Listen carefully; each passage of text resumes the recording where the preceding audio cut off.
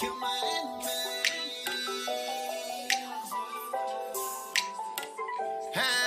Be not silent. Oh Lord, they violent. All my enemies and come together. Yeah, they hate on me and now they riding. Oh Lord, they riding. They done came and got some money. Now they looking down at me. But when I look at the star, when I look at the sea, when I look at the moon, they all made for me. When I look at the heathen, wonder why they breathing. I'm waiting on the Lord to give the judgment to them saints. I want them A-raps so bad. Telling my people that Japanese and Moab, kill them, no, don't hold back. Best for last, bring me the mic. I can't wait, Lord, that's why I'm praying to you, God, you are the mighty. Oh yeah, you mighty. I'm in the war, grab soul, kill my enemies. They ain't no friend of me. That's why I'm praying to you, Father. I don't wanna go down without thinking about it. I pray about it. Ain't no other home round. Ain't no one beside you. I'm weak without you. You are my power. Go down. And I think about it. I pray about it. Kill my enemy. Kill my enemy. Yeah, free me. Them heathen is over me. The real Jews pushing the ghetto in the street. Kill my enemy. They knocking us back to sleep. Real Jews pushing the ghetto in the street. Niggas forgive, but for Israel we say no. If you ain't with it, then you coon it, you gotta go. Niggas is Judas, need to take it back to the old. Praying for vengeance against these coons. Lord, I got you all the mighty. Oh yeah, you mighty. I'm in a war, grab soul, kill my enemies. They ain't no friend of me. That's why they plot us, man. That's why I'm praying to you, Father. I don't wanna go down without thinking about it. I pray about it. Ain't no other home round. Ain't no one beside you. I'm weak without you. You are my power. Go down. And I think about it. I pray about it. Kill my enemy. Kill my enemy.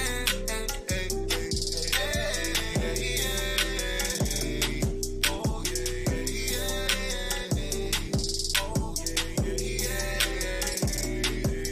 Kill my enemy.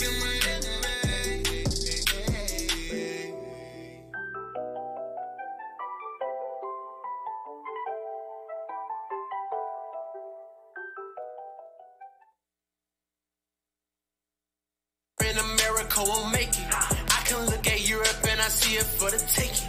China's about to fall, the economy is breaking. We ain't asking for the kingdom, man, we about to take it. World domination, we gon' take it. I don't need your money, yeah, we coming out the matrix. The London Bridge is falling, the Eiffel Tower falling, Statue of Liberty is falling. Call that world domination. Not in the zodiacs, but the stars line are right. Thought that was a plane, that's an angel made of fire. The Lord gon' flip the cars and it started with a fly. You been sitting in the church while your pastor teaching lies. We after the world domination. For the blacks, Hispanics, and all of the natives. For Dominicans and Haitians and Jamaicans. Like bleach to a white tee, you nations can't fade us. We gon' take this kingdom, break it down and build it up. Bring the treasures in the stars, tell them fill it up. All the nations drunk the cup, tell them sip it up. Even if their bodies dropping, they ain't get enough. If you not walking in the way, better get up out the way. Better watch your words, cause he writing what you say. If you work iniquity, then death you getting paid. Judgment coming soon, I can't wait to see the day. I just seen the vision, presidents and politicians, all the kings and all the princes, everyone was bowing down. With the rod of iron, lift the banner up to Zion. Speak against us, then you dying, beating nations to the ground. I done seen the future in America won't make it. I can look at Europe and I see it for the taking. China's about to fall, the economy is breaking. We ain't asking for the kingdom, man, we about to take it. World domination, we gon' take it. I don't need your money, yeah, we coming out the matrix. The London Bridge is falling, the Eiffel Tower falling, Statue of Liberty is falling. Call that world domination. I just woke up feeling like I run the planet. Just like Jeremiah, you know that the Savior planted. They know we ordained to be a prophet, so they panic. With my rod of iron, I'm about to do some damage. When them waters open, I ain't trying to talk. All them babies getting rocked on the center block. We gon' make the heating hot like a dinner pot. Then I break them into shivers till the quiver stop. Whipping and flipping my people opinion till all the chosen to seal. You know that I've been a den as a watchman, so I've been watching the field. All I've been seeing is servants on horses thinking they king of the hill. We rising up to collect what they owe us, they gon' be paying the bill. I done seen the future in America won't make it. I can look at Europe and I see it for the taking. China's about to fall, the economy is breaking. We ain't asking for the kingdom, man, we about to take it. Take it. World domination, we gon' take it. I don't need your money, yeah, we coming out the matrix. The London Bridge is falling, the Eiffel Tower falling, Statue of Liberty is falling. Call that world domination. World domination.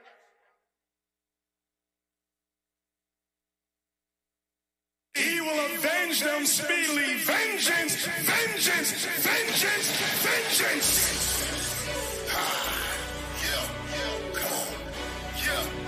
Now as we're waking up, our eyes have been opened up.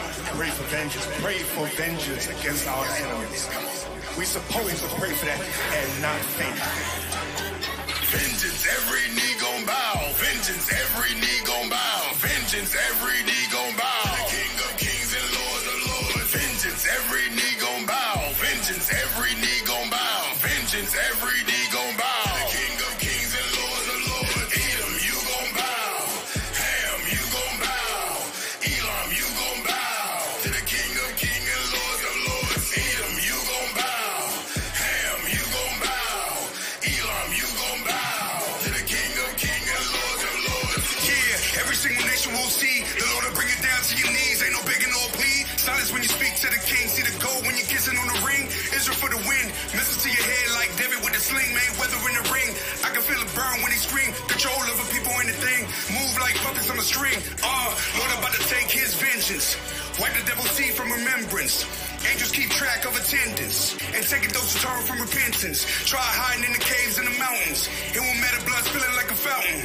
I can tell by the look on your countenance. How many getting killed, who's counting? Court press, you know it's coming down to the wire. Christ coming by the will of the Father, baptizing with the fire. Straighten out your path with the iron you choose, but a pick your desire is a battle for your soul, and the devil is a liar. I've been washed by the word, now I'm going through the dryer. I can feel the heat, but I'm golden in the finals. I don't need a plug, the Messiah, my supplier.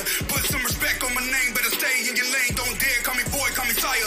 Only give praise to the higher. Feeling real blessed, cause my name means prince with the power. I remember what you did, I remember when you sacrificed the kids, gave us trash when you fed us with the pigs. Turn my people into niggas. Hammer time, you about to get the biz, don't beg, man, it is what it is. Yeah, it is what it is. Every knee gon' bow. Vengeance, every knee gon' bow. Vengeance, every knee gon' bow. The King of Kings and Lord of Lords. Vengeance, every knee gon' bow. Vengeance, every knee gon' bow. Vengeance, every knee gon' bow. The King of Kings and Lord of Lords. Edom, you gon' bow. Ham, you gon' bow. Elam, you gon' bow. To the King of Kings and Lord of Lords. Salmon, you gon' bow. Japhet, you gon' bow. Moab, you gon' bow. To the King of Kings and Lord of Lords. Bow down, let the kingdom come. Huddle up, nowhere to run. It's the end, but it's just begun. War starts when Messiah comes. From the sky, he can reign above, and that's better. Gotta stay true to the letter, so my grandma all white like a leper. Here's my vendetta. Gotta put a sword to your brain, put the heathen in the grave for respect to my name. I need power, kill him in the house.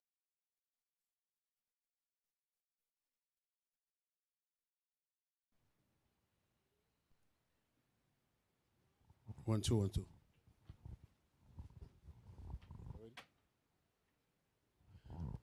Men of Israel, blow trumpet.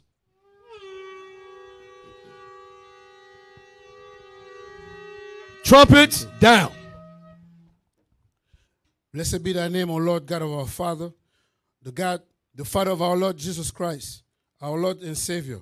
Father God, have mercy upon us, O Lord, as we come before thee to celebrate thy holy Sabbath that you said that was between us and you. Father God, we come before thee, asking for forgiveness, Father God. Forgive our sins and the sins of our forefathers. Father God, have mercy upon us. Guide us, Father God, and protect us in these last days. We want to thank you, Father God, for revealing your Son, Jesus Christ, to us in these last days. Father God, we also pray that you heal all the sick that is among us, Father God. All the brothers and sisters are going through pain, trial, and tribulation, that you send your angels, Father God, to protect and heal us. We also pray, Father God, to send more laborers into thy vineyard, O Lord.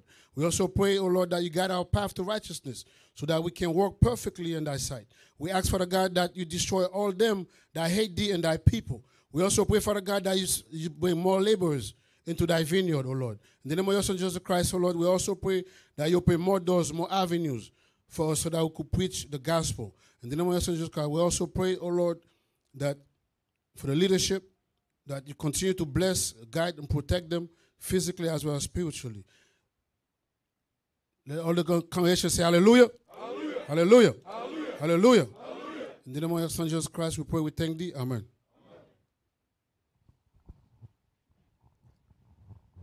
Men of Israel, sons of God, patient saints, sons of God, hand salute, salute down, face sisters. And to the honorable mothers and daughters of Sarah, we say shalom.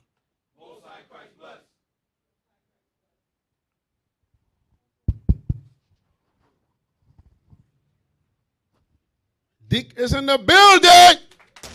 Come on, let's go. That's right. All praises. We all in praises. this building. Welcome back, Deke. All praises. Thank you very much.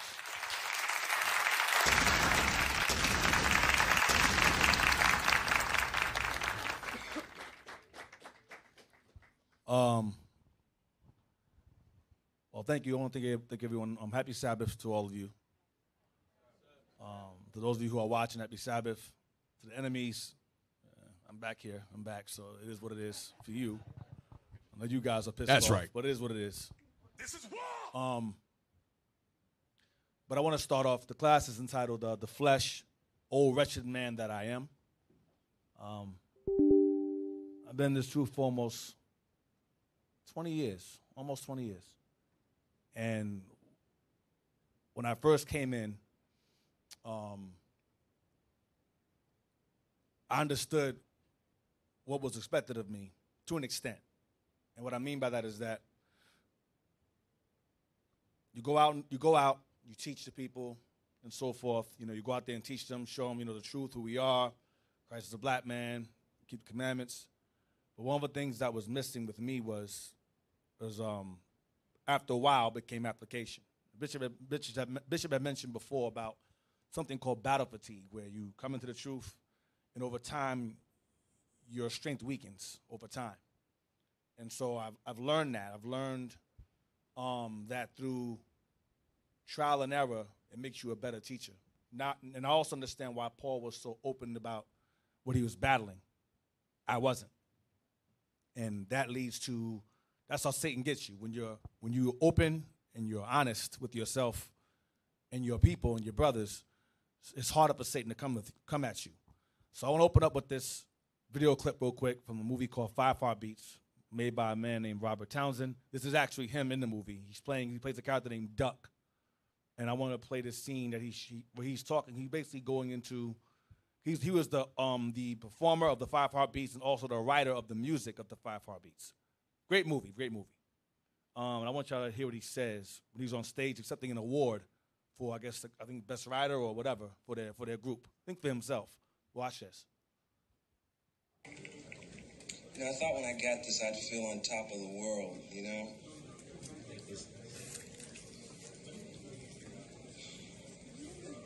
Today I just feel.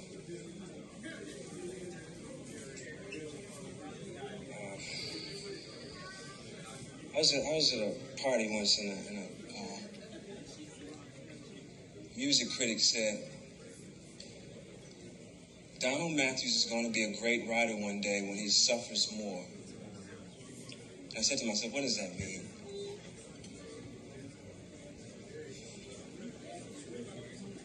Now I know what it means. So Donald Duck they call him, Donald Duck Matthews, he said he was told he'd be a great writer when he suffers more. So I take that clip, that particular scene, and I replace writer with teacher or prophet or leader. You become a great leader when you suffer more. The bishop has been going over these last few months about the tribulation coming, the persecution coming. And so many of us, we come, we celebrate Passover, and we're out there teaching, and we're building with the people. But there will come a time where we will suffer more. And a lot of the things that we take for granted now, we won't be able to in that time. I want to open up with Psalms 119 and verse 71 regarding what Doug said in this movie. And what David said the same thing. The book of Psalms, chapter 119. Verse 71. Verse 71. It is good for me that I have been afflicted. So David said, it is good for me that I have been afflicted, because David went through a lot. David was a man of the Lord's own heart. I'm not David. I will never ever say I'm David. But now when I read about him now, I understand from experience what he was talking about. And that's one of the things that I lacked when I first came in, is I didn't put myself in this. I kind of just like read it as just words. I understood it was true, obviously, but after going through what you go through, now you can read it and understand, oh, that's what he's saying. That's what he meant. Now I get it. Read the verse again. It is good for me that I have been afflicted. David said, it is good for me that I have been afflicted, that I went through what I went through. Because David went through a lot. David, he killed, he committed adultery, he did a lot of things. And so he made mistakes. Read on. That I might learn thy statutes. That I might learn thy statutes. Now, why is that weird? David was born and raised in the statutes. So why is he saying, it is good that I was afflicted, that I may learn thy statutes? Because when you go through affliction or you suffer more, you learn better. That's why I showed that scene earlier. Get Psalms 51 in verse 1. The book of Psalms, chapter 51, verse 1. Have mercy upon me, O God. Read the very top, the introduction to the chapter, what it says. Yes, sir. To the chief musician, a psalm of David, when Nathan the prophet came unto him after he had gone in to Bathsheba. Right, so David went and took Bathsheba, who was someone's wife, which I did not do. So you haters out there spreading these rumors, I did not do that. But nonetheless, in this particular instance in Psalms, David is talking about what happened when Nathan confronted him about what he did regarding Bathsheba. Read on. Have mercy upon me, O God, according to thy loving kindness, according unto the multitude of thy tender mercies. Blot out my transgressions. Go ahead. Wash me thoroughly from my iniquity, and cleanse me from my sin. Watch this. For I acknowledge my transgressions. Right there. He says, for I acknowledge my transgressions. For I acknowledge my So David had to acknowledge it. Oftentimes when we battle within ourselves, whether it be lust or a hateful spirit, lying, stealing, idolatry, arrogance, pride, whatever it may be that's going on within you, we don't acknowledge it. We kind of like turn a blind eye to it. We dismiss it, put it behind us. It's not a big deal. But what you think is not a big deal, over time becomes a big deal because you're not acknowledging it. David had that spirit in him long before this took place. That's why he's saying here, I acknowledge my transgression. He didn't before. But when he did what he did and suffered for it, then he understood, I acknowledge it now. Read verse 3 again. For I acknowledge my transgressions, and my sin is ever before me. Go ahead. Now I can see it now. Now I know what it is. Go ahead. Against thee only have I sinned, and done this evil in thy sight, that thou mightest be justified when thou speakest, and be clear when thou judgest. Go ahead. Behold, I was shapen in iniquity, and in sin did my mother conceive me. So this class is going into that. This class is going into the flesh, O wretched man that I am, because David said, what? Read the verse again. Behold, I was shapen in iniquity, and in sin did my mother conceive me. Meaning, sin means the flesh. This flesh we have on us is sinful. It's natural. It's earthy. We're going to get to that later on. But he's saying, David was saying, we were born in sin, and so we are subject to it. Go ahead. Verse 6, Behold, thou desirest truth in the inward parts. Go ahead. And in the hidden part thou shalt make me to know wisdom. Go ahead. Purge me with hyssop, and I shall be clean. Wash me, and I shall be whiter than snow. Meaning holy, righteous. Go ahead. Make me to hear joy and gladness, that the bones which thou hast broken may rejoice. That the what? that the bones that thou hast broken may rejoice. That the bones which thou hast broken. He's saying his bones, he means the Most High was going to afflict him for what he has done. So the bones which thou hast broken may rejoice. That goes back to him being afflicted, that he may learn the statutes. It's saying the exact same thing, but he said it later on. Read on. Hide thy face from my sins and blot out all my iniquities. Have mercy upon me, forgive me. Go ahead. Create in me a clean heart, O God, and renew a right spirit within me. Cast me not away from thy presence, and take not thy Holy Spirit from me. And do not, because that's what happens. When you don't acknowledge your sin, the Lord will leave that filthy heart in you. You'll grow hateful, you'll grow bitter, and you'll grow to resent brothers who are trying, or sisters who are trying to help you. And so what ends up happening is, so David's saying, listen, create in me a clean heart. Because what I did, at the time when I did it, my heart wasn't clean, it was wicked. So he's saying, Lord, cleanse my heart. Cleanse it. Read verse 10 again. Verse 10, create in me a clean heart, O God, and renew a right spirit within me. And renew the spirit that was in me before I did what I did. Put that spirit back in me. Go ahead. Cast me not away from thy presence. Because casting him away means that he'll leave in him that filthy heart, and he'll remove that right spirit from him. He's saying, don't cast me away. Don't make me like Paul said, don't make me a castaway. Read on. And take not thy Holy Spirit from me. Restore unto me the joy of thy salvation. Because when you commit a wrong or an evil, and that you know will hurt others, especially yourself, you begin to lose that joy. You start to beat yourself up.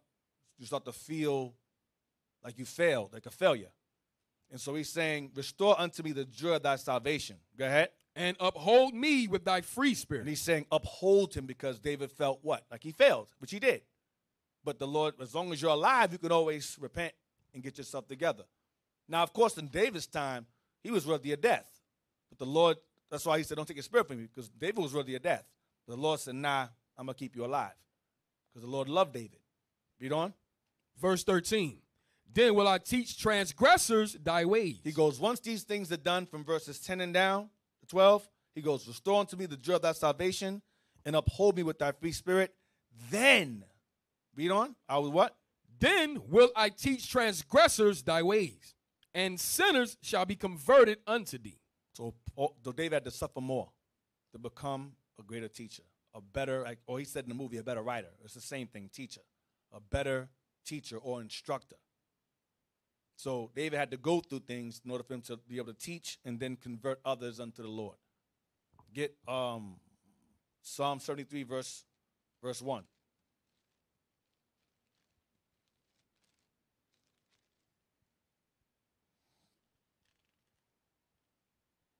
This is a psalm of Asaph, actually, not David, psalm of Asaph.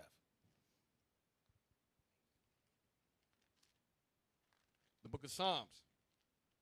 73, verse 1. Oh, you got a new Bible? The book of Psalms, chapter 73, verse 1. Truly, God is good to Israel, even to such as are of a clean heart. Truly, God is good to Israel, even to such as are of a good, clean heart. Remember what David said earlier? Put in me a clean heart. God is good to you and your heart is clean. He's good to you. Read on. But as for me, my feet were almost gone. Asaph said, as for me, my feet were almost gone. I almost slipped up. Go ahead.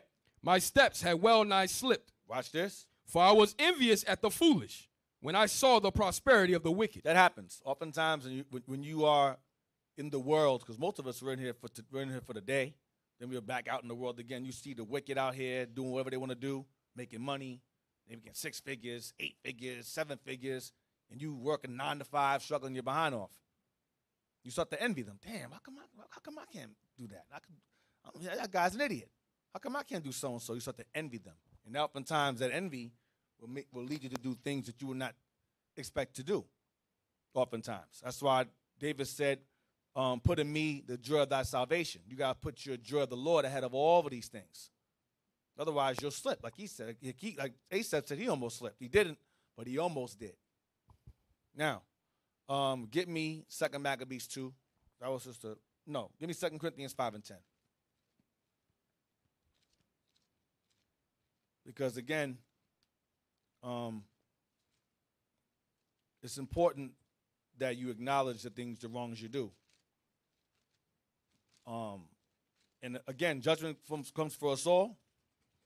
And it's also important to understand that from the highest to the greatest to the lowest, and now you see here, whether you do right or wrong, well, wrong specifically, you're going to face judgment for it. We're not partial here. Me going through what I went through proves that we are not partial. That if you, regardless of whether you're an officer all the way up, you mess up, you're getting put out of here. Get out. You got to go. So you get your SH together.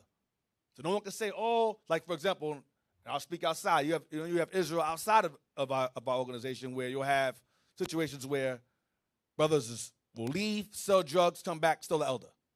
Brothers will have threesomes, come back, still an elder. They'll get locked up, come back, still an elder. Sleep with someone's wife, have an elder. Their daughter's out of order, wife's out of order, still an elder. No. And here, you go out, you go off, you get put out. You got to go. That's order. That's how things are supposed to be done.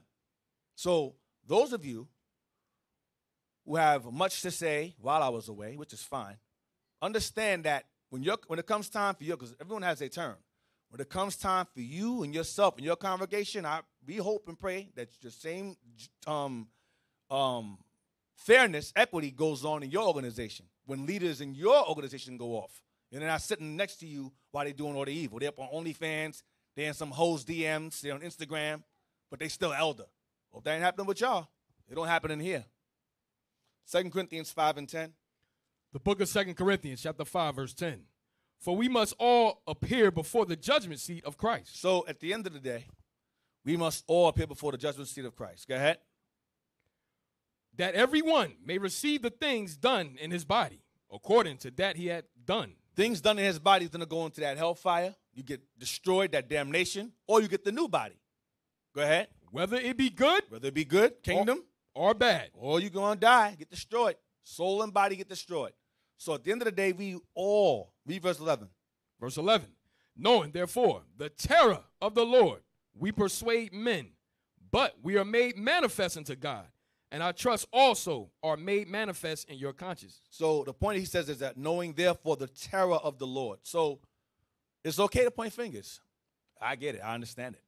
You know, and I've like I said, I've learned a lot in my situation. I've learned a great deal over this while. I've been away for a while. I've learned a great deal. And so I understand that we all must appear before the judgment seat of the Lord, all of us. Now, get me Luke 18, verse 9. This is a sidebar. This ain't even in class yet. That's okay. Luke 18, verse 9. The book of Luke, chapter 18, verse 9. And he spake this parable unto certain which trusted in themselves, that they were righteous and despised others. Two men went up into the temple to pray, the one a Pharisee and the other a publican. So you had one Pharisee and you had one publican, one tax collector. Go ahead. The Pharisee stood and prayed thus with himself, God, I thank thee that I am not as other men are, extortioners, unjust, adulterers, or even as this publican. So he's saying that this Pharisee is talking about how he's not like other men. He's holy, he's righteous. And then this guy over here, I'm not like him either. He ain't nothing over here. Go ahead. Verse 12, I fast twice in the week. I give tithes of all that I possess. I go out there and teach your word. Go ahead. And the publican, standing afar off, would not lift up so much as his eyes unto heaven, but smote upon his breast, saying, God, be merciful to me, a sinner. That's what David said in Psalms 51. Be merciful unto me. Don't remove your spirit from me. Be merciful unto me, a sinner. Go ahead. I tell you, this man went down to his house justified rather than the other. Watch. For everyone that exalted himself shall be abased, and he that humbled himself shall be exalted. Yeah, that's one of the most important examples. The more you're exalted, the more you abase yourself. And the more you abase yourself, the more you exalt yourself, the more you'll be brought down lower. There has to be a certain level of humility within you. And I've learned that over this course of time. Get 2 Maccabees 2 and 23. Maccabees 2, verse 23. Now I'm getting to, well, it's the same. It's still part of the same vein of the class, the same thing. 2:23. The book of 2 Maccabees, chapter 2, verse 23. All these things, I say, being declared by Jason of Cyrene, in 5 books we will essay to abridge in 1 volume. They will essay, meaning we will attempt to abridge the history of the Maccabees in 1 volume. Go ahead. For considering the infinite number and the difficulty which they find that desire to look into the narrations of the story, for the variety of the matter, we have been careful that they that will read may have delight, and that they that are desirous to commit to memory might have ease, and that all into whose hands it comes might have profit. Therefore, to us that have taken upon us this painful labor of abridging. Of what? Of abridging. Abridging, meaning they had to abbreviate the history going on in the Maccabees. They didn't put every detail. They just put in enough for you to understand what happened, and how it fulfilled prophecy written in Daniel. Go ahead. It was not easy, but a matter of sweat and watching. Carefulness. Go ahead. Even as it is no ease unto him that prepareth a banquet and seeketh the benefit of others. Yet for the pleasuring of many we will undertake gladly this great pains, leaving to the author the exact handling of every particular, and laboring to follow the rules of an abridgment. To follow the rules of an abridgment, because the Maccabees, 1st and 2nd, the Maccabees are an abridgment, are an abbreviation of what took place, pretty much somewhat in brief regarding what happened during that time. Go ahead. Verse 29. For as the master builder of a new house must care for the whole building. For as the master builder of a new house must care for the whole building. That's a very heavy verse. It's going into the writer. And we said earlier, the writer must suffer more. But he's also going into the prophets and so forth, being like Paul stays a master builder. Christ is a foundation. The disciples became master builders. Is going into that as well. But read on. But he that undertaketh to set it out and paint it must seek out fit things for the adorning thereof. Even so, I think it is with us. Same with them. Go ahead. To stand upon every point and go over things at large, and to be curious in particulars, belonging to the first author of the story. But to use brevity and avoid much laboring of the work is to be granted to him that will make an abridgment. Here then will we begin the story, only adding thus much to that which have been said, that it is a foolish thing to make a long prologue and to be short in the story itself. Right, we got to be just concise to the point. So the writers of Maccabees made it clear we're going to be to the point and make an abridgment. Now, why did I read that for? Regarding abridgment and so forth. Let's get Genesis 2. No, 2 Ezra 14:3. 2 Ezra 14:3. Why did I go into that for? About the abridgment or make things of brevity. Matter of fact, real quick, look up brevity for me real fast. Brevity, B-R-E-V-I-T-Y. Brevity. Brevity. That's what that word means. Read that, brevity. Please. Concise and exact use of words in writing or speech. Right, that's what brevity means. It says in shortness, briefness, transience, conciseness, concision. That word is crazy. All right, I'll skip on that one. Compendiousness, shortness, briefness. All right, so that's what they did with Maccabees. They didn't give the whole layout. They just gave just enough detail. All right? 2 Ezra 14 and verse 3. The book of 2 Ezra, chapter 14, verse 3. This is what Moses did with Genesis. Then said he unto me, in the bush I did manifestly reveal myself unto Moses, and talk with him when my people served in Egypt. Right. And I sent him and led my people out of Egypt, and brought him to the mount of Sinai, where I held him by me a long season, and told him many wondrous things. He told Moses many wondrous things. Go ahead. And showed him the secrets of the time. And showed Moses the secrets of the times. Go ahead. And the end. And he showed him the last days too. Go ahead. And commanded him, saying. And watch, he's commanded him saying what? These words shalt thou declare. These words you make it public for everyone to understand. These words, thou shalt not kill, steal, lie.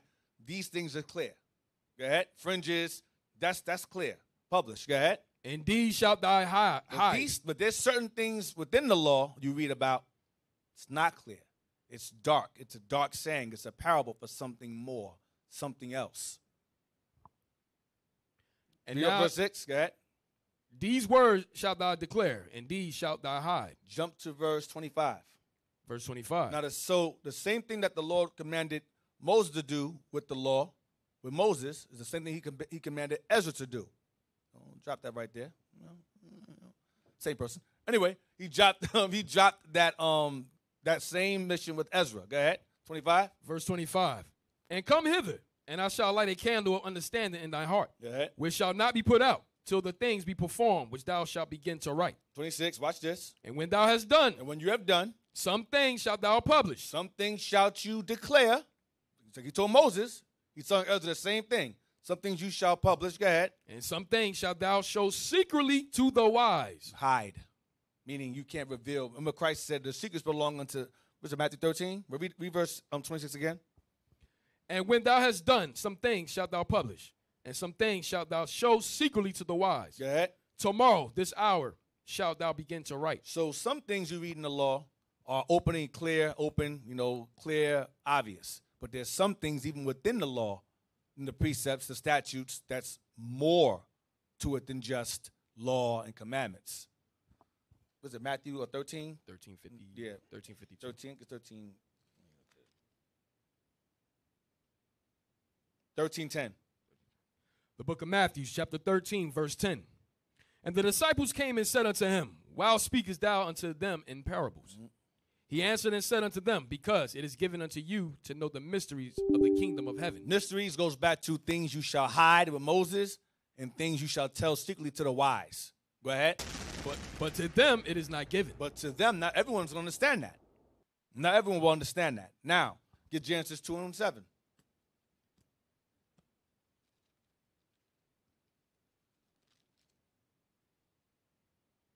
Genesis 2, verse 7. The book of Genesis, chapter 2, verse 7. And the Lord God formed man of the dust of the ground, and breathed into his nostrils the breath of life.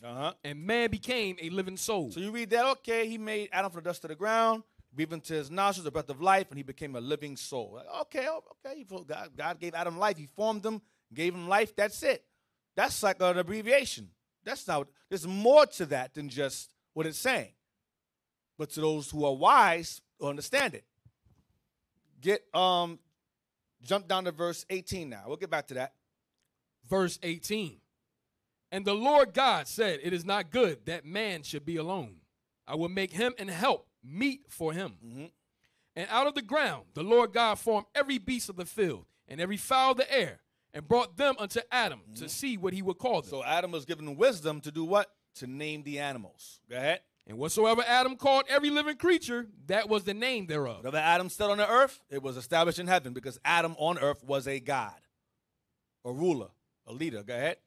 Verse 20. And Adam gave names to all cattle, and to the fowl of the air, and to every beast of the field. But for Adam there was not found an help meet for him. Because every fowl and every beast of the field, they had a mate. They had a female counterpart. But Adam was alone at this time. Go ahead. And the Lord God caused a deep sleep to fall upon Adam. And he slept. And he took one of his ribs and closed up the flesh instead thereof. And the rib which the Lord God had taken from man made he a woman, and brought her unto the man. So he took Adam, put him asleep, took his rib out, formed it into a woman. And go ahead, read on. And brought her to Adam. Go ahead. And Adam said, This is now bone of my bones and flesh of my flesh. Because that's where she came from. Go ahead. She shall be called woman. So Adam named her now. He named the cattle, the beast. Now he names his woman, his wife. He calls her woman. Go ahead. Because she was taken out of man. Because woman means out of or of man. Go ahead. Therefore shall a man leave his father and his mother, and shall cleave unto his wife, and they shall be one flesh. This is a marriage. This is marriage in the Bible. This is marriage here. Go ahead. And they were both naked, the man and his wife, and were not ashamed. They were not ashamed. Now, that's another topic. Get me Genesis 3, verse 1. Read on. The book of Genesis, chapter 3, verse 1.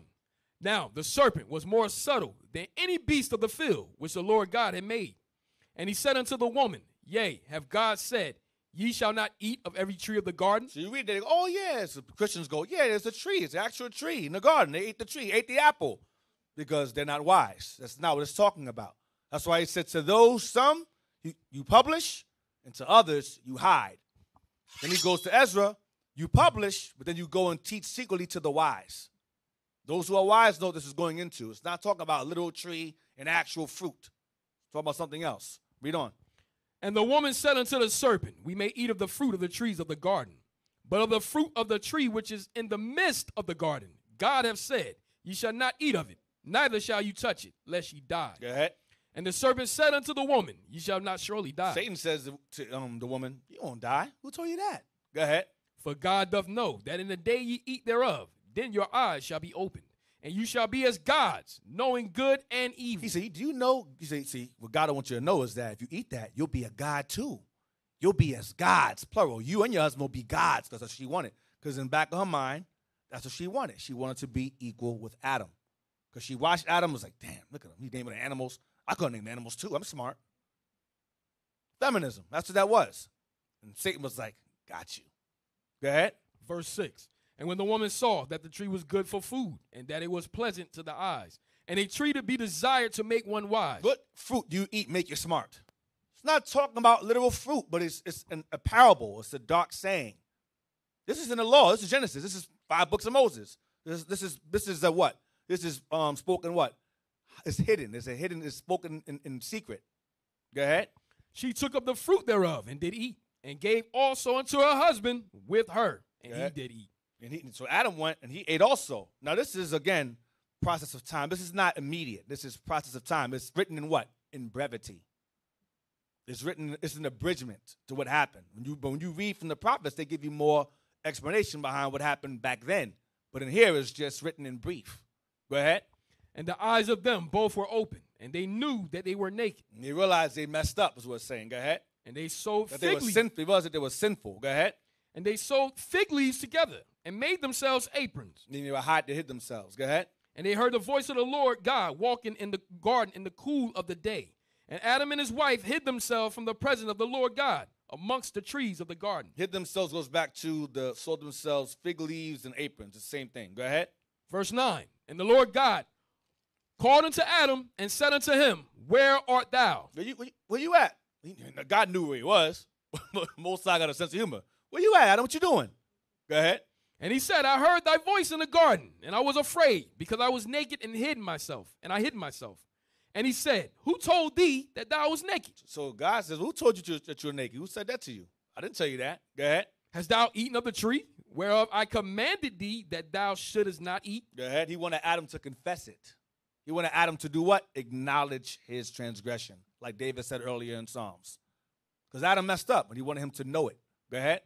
And the man said, the woman whom thou gavest to be with me, she gave me of the tree, and I did eat. So Adam did not acknowledge it. Adam shifts the blame over to Eve. You gave me this woman. He shifted to God, really. You gave me this woman. I messed up because of her. Go ahead. And the Lord God said unto the woman, what is this that thou hast done? No, God went to Adam first. Now he's going to the woman now. Go ahead. What have you done? Go ahead. And the woman said, the serpent beguiled me, and I did eat. She shifts blame. Well, it's not my fault. The devil did it. Go ahead. And the Lord God said unto the serpent, because thou hast done this, thou art cursed above all cattle, and above every beast of the field. Upon thy belly shalt thou go, and dust shalt thou eat all the days of thy life. Your realm shall be the earth. You're going to have dominion over the earth. That's your station. You'll be on the earth. Go ahead.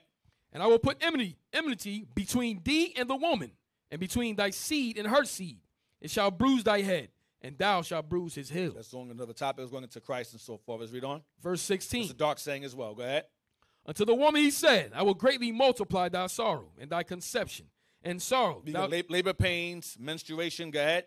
And sorrow. Thou shalt bring forth children. Child labor. Go ahead. And thy desire shall be to thy husband. And your desire shall be to your husband. Go ahead. And he shall rule over thee. Because who was her husband at first? Was Adam. Then who she went and followed? The devil. So God told her, listen, you're going to follow Adam. Don't follow nobody else. You're to follow Adam. You were made for him. Verse is that? Verse 16. 17. Verse 17.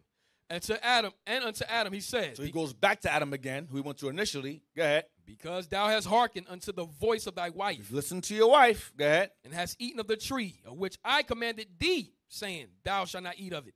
Cursed is the ground for thy sake, and sorrow shalt thou eat of it all the days of thy life. So Adam, you're going to work until you die. That's what he's saying. Life's going to be hard for you. Life's going to be real hard for you. Read on. Thorns also and thistles shall bring forth to thee. Shall it bring forth to thee, and thou shalt eat the herb of the field. In the sweat of thy face shalt thou eat bread, till thou return unto the You're gonna ground. work hard until you drop dead. Go ahead. For out of it was thou taken.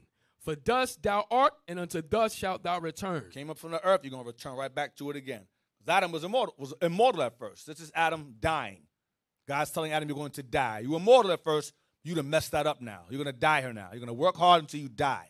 Which we do today. We even inherited that blessing today. Or curse today. Now, get 2nd Ezra 3 and 13 now. Let's get more an explanation of what happened during that time. The book of 2nd Ezra, chapter 3, verse 13. Yeah. Now, when they lived so wickedly before thee, thou didst choose thee a man from among them, whose name was Abraham, Talk about Abraham. Go ahead. whom thou lovest, and unto him only thou showest thy will, He showed Abraham his commandments. Go ahead.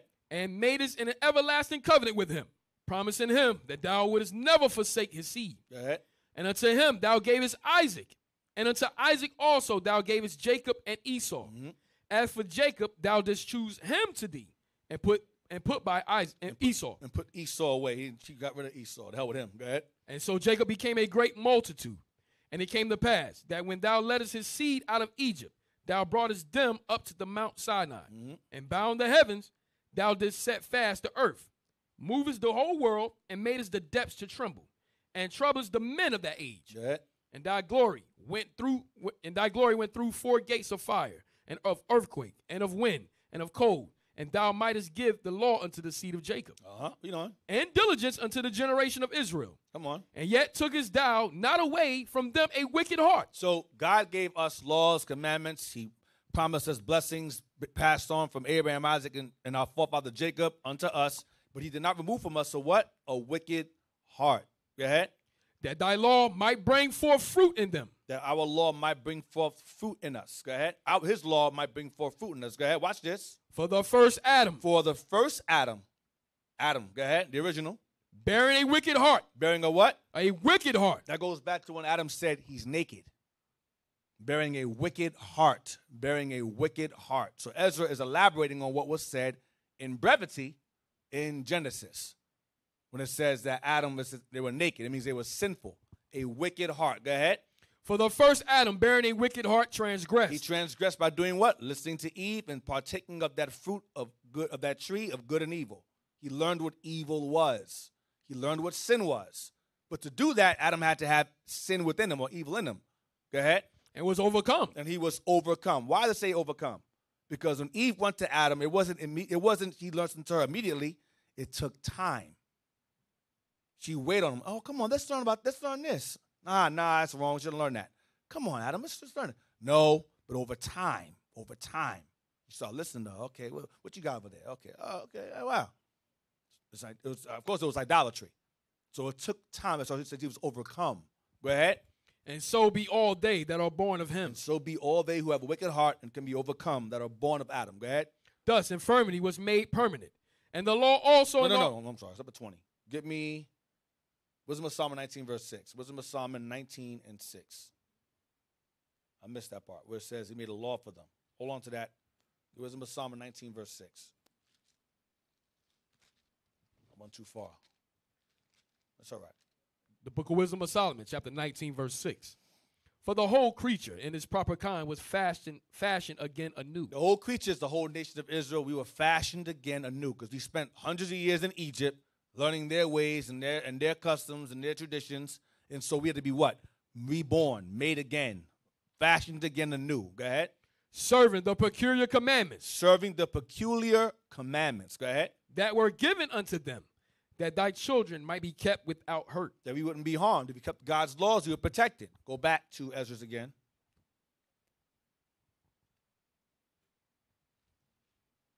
And verse 20 one more time. The book of 2nd Ezra, chapter 3, verse 20. And yet tookest thou not away from them a wicked heart, that thy law might bring forth fruit in them. 21 again. Go ahead. For the first Adam, bearing a wicked heart, transgressed, and was overcome. And so be all they that are born of him. Now, we're going to stay in that verse for a while. Give me 2nd Ezra 16 and 61. So stay in 3. 16, 61 now. He had a wicked heart and was overcome. 16:61. The book of 2nd Esdras, chapter 16, verse 61. He made man and put his heart in the midst of the body. He made man and put his heart in the midst of the body. Go ahead. And gave him breath. Remember Genesis 2 and 7. He gave Adam breath. Go ahead. Life. He gave Adam the breath of life. Watch this. And understanding. That ain't written in Genesis. And gave him understanding. Because the breath of life that was given to him was understanding. It was life itself and understanding. Because God's laws is life. So Adam received God's laws or commandments that gave him life, wisdom. Now, go back to 321 again, 321. Go back there again. We're going to keep hitting it again and again. The book of 2nd Esdras, chapter 3, verse 21. Mm-hmm. For the first Adam, bearing a wicked heart, transgressed and was overcome. Mm-hmm. And so be all they that are born of him. Get 7:11, same book, 7:11.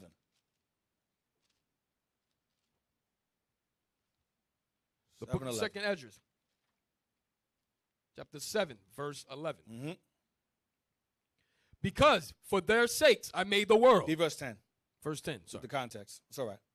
Verse 10, and I said, it is so, Lord. Then said he unto me, even so also is Israel's portion. Even so also is Israel's portion. Watch this. Because for their sakes. Their sakes is Israel. For our sakes, go ahead. I made the world. God made the planet for us. Go ahead. And when Adam transgressed. When Adam did what? When Adam transgressed. Transgressed what? My statutes. Statutes. That's the breath, the life, and understanding that was given to Adam in the beginning. That's not in Genesis 2 and 7. It's more elaborate among the prophets. They explain it more. Go ahead. Then it was decreed that now is done. Then it was decreed that now is done, means sin being within us. Go back to get 321 again. Read it over and over again so you get it. 321 one more time. The book of 2nd Esdras, chapter 3, verse 21. For the first Adam, bearing a wicked heart, transgressed and was overcome. And so be all they that are born of him. Now get chapter 7 again, 56 to 58. The book of 2nd Esdras, chapter 56. Chapter 7, verse 56. Mm-hmm. For while we lived and committed iniquity, we considered not that we should begin to suffer for it after death. That's the second death. We shall begin to suffer for it after death. We didn't consider it. We didn't care. Go ahead. Then answered he me and said, this is the condition of the battle. That's the part we want to deal with. This is the condition of the battle. What battle? The battle within us. All of us have a battle. You, me, everyone in this room, everyone watching online, even you hateful people online, there's a battle within you as well. All of us. Read again. Then answered he me and said, this is the condition of the battle. This is the condition of the battle. The condition of the battle. Go ahead. Which man that is born upon the earth shall fight. Which is born upon earth must fight. Remember it said Adam was given a wicked heart, and so are all they that are born of him. Go ahead. Wait. So I don't want. Yes, 58. Read on. Verse 58. That if he be overcome. Stop. Remember what happened to Adam? He had a wicked heart and was overcome. It happened with Adam also. Read on. He shall suffer as thou hast said. Go ahead. But if he get the victory, he shall receive the thing that I say. If he gets the victory, he shall receive what I say, the kingdom. Overcome means he falls and doesn't rise at all. He falls and stays down and he's done. That's what it means by if he's overcome. Get me Romans 12 and 21.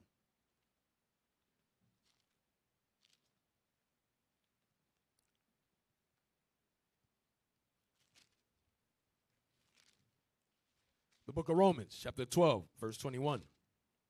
Be not overcome of evil, but overcome evil with good. Be not overcome of evil, but overcome evil with good.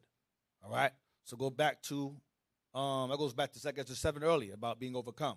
You must overcome good with the evil. You must overcome, I'm read again. I'm butchering it. 21 again? Yes, sir. Be not overcome of evil. Go ahead. But overcome evil with good. Right, but overcome evil with good. Now, get Romans 7:12. What's good? 2 chapters over. Chapter 7, verse 12. For those who may be new. The book of Romans, chapter 7, verse 12. This is overcome evil with good. What good is he referring to? Verse 12. Wherefore the law is holy, and the commandment holy, and just, and good. So the law is holy, the commandment is holy, and just and good. That's what the good is. That's how you overcome the evil with the good of the commandments. Now, get 2 Ezra 3 again. 2 Ezra 3, verse 22 now. The book of 2 Ezra, chapter 3, verse 22. Thus, infirmity was made permanent. Thus, infirmity what? Was made permanent. So when Adam sinned, he made infirmity or sin, he made it permanent. Go ahead. And the law also in the heart of the people with the malignity of the root, so that the good departed away and the evil abode still. Read 22 again. Slower. Thus, infirmity was made permanent. Thus, infirmity through Adam was passed on generationally now. Go ahead. And the law also in the heart of the people. And the law was also passed down to, go ahead. With the malignity of the root. With the malignity of the root. Go ahead.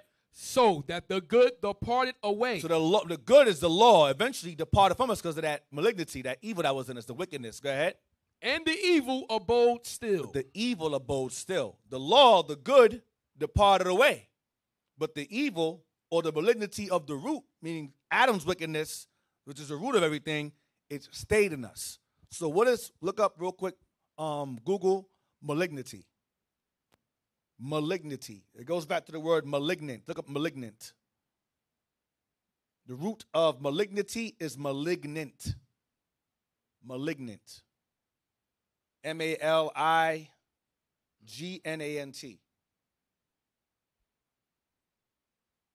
Okay, look up malignant. Malignant. Yeah, malignant. That's that one. Yep. There we go. It says malevolent. Read that. Malignant. Malevolent. Malevolent. Malevolent. Malevolent means evil. Read some synonyms. In the hands of malignant fate. Synonyms. Spiteful. Hostile. Malevolent. Malicious. Malign. So the word malign goes back to the word malignant. Go ahead. Evil intention. Evil intentioned. Go ahead. Baleful. Full of hate. Full of hate. Vicious. Nasty. Poisonous. Venomous. Acriminous. Rancorous. Splenetic. Cruel. Splenetic, yep. Cruel. Go down. Benevolent. With that. Of a disease. Very virulent or infectious. Go click the see more. Is there more than that? At the bottom more. right. There should be more. Just go down more. That's it. Go down, go down, go down. You see something I want? There we go. Right there. Go look up origin. Late Latin. Read that right there. Yes, sir. Origin. Mid-16th century, also in a sense, likely to rebel against God. No. The top. Late Latin right there. That's good too, but read that verse. Okay. Origin. Malignare, right? Malignare. Yeah, malignare. Uh-huh. Late Latin malignart. What does it say? Contriving maliciously. Malignant. What does it say there? Likely to what? Malignant, likely to rebel against God or authority. There you go. Likely to rebel against God or authority. That's what malignant means. Go back to 22 again. What Adam did. When Adam fell, he made everyone fall. When Adam fell, it put that evil in everybody, including the people he would choose later on the line through Abraham, Isaac, and Jacob. Read 22 again. The book of 2 Ezra, chapter 3, verse 22. Thus, infirmity was made permanent, and the law also in the heart of the people. So the law was made in the people also that came out of Adam. Go ahead. With the malignity of the root. With the root, with the sin that from the beginning. So people came into the world with that same sinful nature that was in Adam and Eve from the beginning. Go ahead. So that the good departed away. The good is the law of the heart departed out of the people. Go ahead. And the evil abode still. But the evil remained. The sinful nature remained in the people. Starting with what? Adam. He's the root of that malignity that was in all the people, the rebellion. Now, get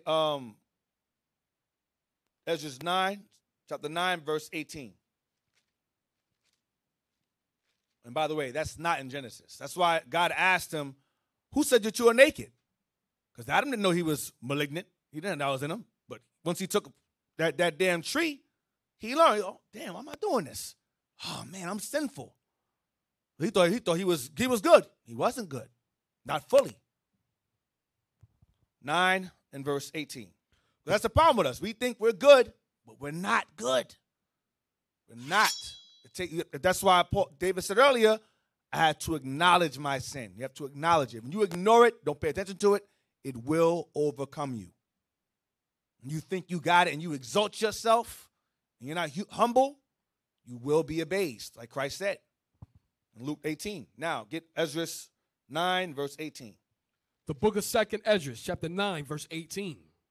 And now, when I prepared the world, which was not yet made, even for them to dwell in that now live, no man spake against me. So there's spirits that God has ordained or predestined to serve him from that time in the heavens, even unto that time on the earth. Read again. And now, when I prepared the world, which was not yet made, even for them to dwell in that now live, no man spake against me. Watch this. Verse 19 is going to explain why. For then everyone obeyed. Because at that time in the spirit realm, everyone obeyed. We were all good, pure, holy. Go ahead. But now the manners of them which are created in this world. But now the manners of those same spirits I picked up there, that I chose or predestined in the heavens, they're on earth now, covered in this flesh now. Go ahead. That is made or corrupted by a perpetual seed. Corrupted by what? A perpetual seed. A malignity of the root. Go ahead. And by a law which is unsearchable, rid themselves. Because that evil abode still. So in the heavens, we all obey, do what God say. But once it's sent on the earth and covered in this flesh here, that law, that good begins to corrode. It becomes corrupted based upon what was passed on through Adam. Now, get 3 and 5. Ezra 3 now. It says corrupted by perpetual seed. Get 3 and 5. The book of 2nd Ezra, chapter 3, verse 5. And gave us a body unto Adam without soul, which was the workmanship of thy hands. And this breathed into him the breath of life. There you go, watch. And he was made living before thee. Uh-huh. And thou leddest him into paradise. Adam was in paradise. He was in the kingdom. Paradise on earth. Go ahead. Which thy right hand had planted. Which Christ had formed. Go ahead. Before ever the earth came forward. Before there was even another topic. Before ever the earth came forward. Paradise was formed first before the earth was formed. He prepared paradise before he made the earth. Okay, it's from the top. Okay. Read from the top? No, we don't. Verse 7. Oh, sorry. I'm going to take us somewhere else. Verse 7. And unto him thou gavest commandment to love thy way, which he transgressed. And immediately thou appointest death in him. Immediately thou appointedest death in him. Watch this. And in his generation. And in his generations, because that evil that was in him, it passed on down the line. It passed on. Go ahead. Of whom came nations. Of whom came nations. Tribes. People. And kindreds out of number. Adam made everybody. There were kindreds, tribes, nations, and people all over the earth out of Adam and his wife, the mother of all living. Go ahead. And every people walked after their own will. They began to do what? And every people walked after their own will. Because the malignity of the root. Go ahead. And did wonderful things before thee, and despised thy commandments. The evil abode still. They began to neglect his laws, as that evil was in their heart. Go ahead. Verse 9. And again, in process of time, thou broughtest the flood upon those that dwelt in the world. It's okay, I got to kill you guys now. That's being ridiculous. I'm going to kill you. Flood the earth. Go ahead. And destroyest them. And it came to pass in every of them. Watch this. That as death was to Adam, so was the flood to thee. So the flood was catastrophic on the planet. So when Adam fell, that was also catastrophic to the earth too. He's comparing Adam's fall to the flood on the earth. It was very, very bad. Adam didn't just get put out, okay, Adam, Eve, get out of here. They were cast out. No. Far worse things happened after that. Far worse. That's another class, though. Where we at? Verse 11. No, get 3 again. Read 22 again. So the thought isn't forgotten. The book of 2nd Ezra, chapter 3, verse 22. Thus, infirmity was made permanent, and the law also in the heart of the people, with the malignity of the root. Adam, go ahead. So that the good departed away, and the evil abode still. Right. Go to Romans 5 now. Romans 5. Romans 5 and 12.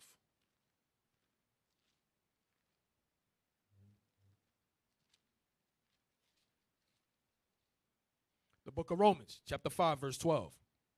Wherefore, as by one man sin entered into the world. That's Adam. Go ahead. And death by sin.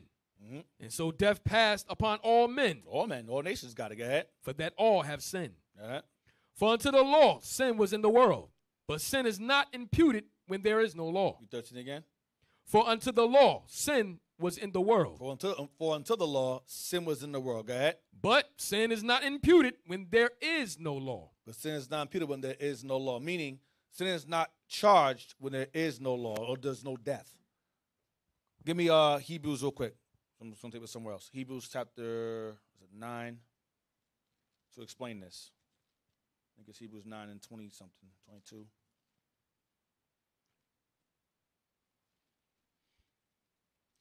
The book of Hebrews, chapter 9, verse 22.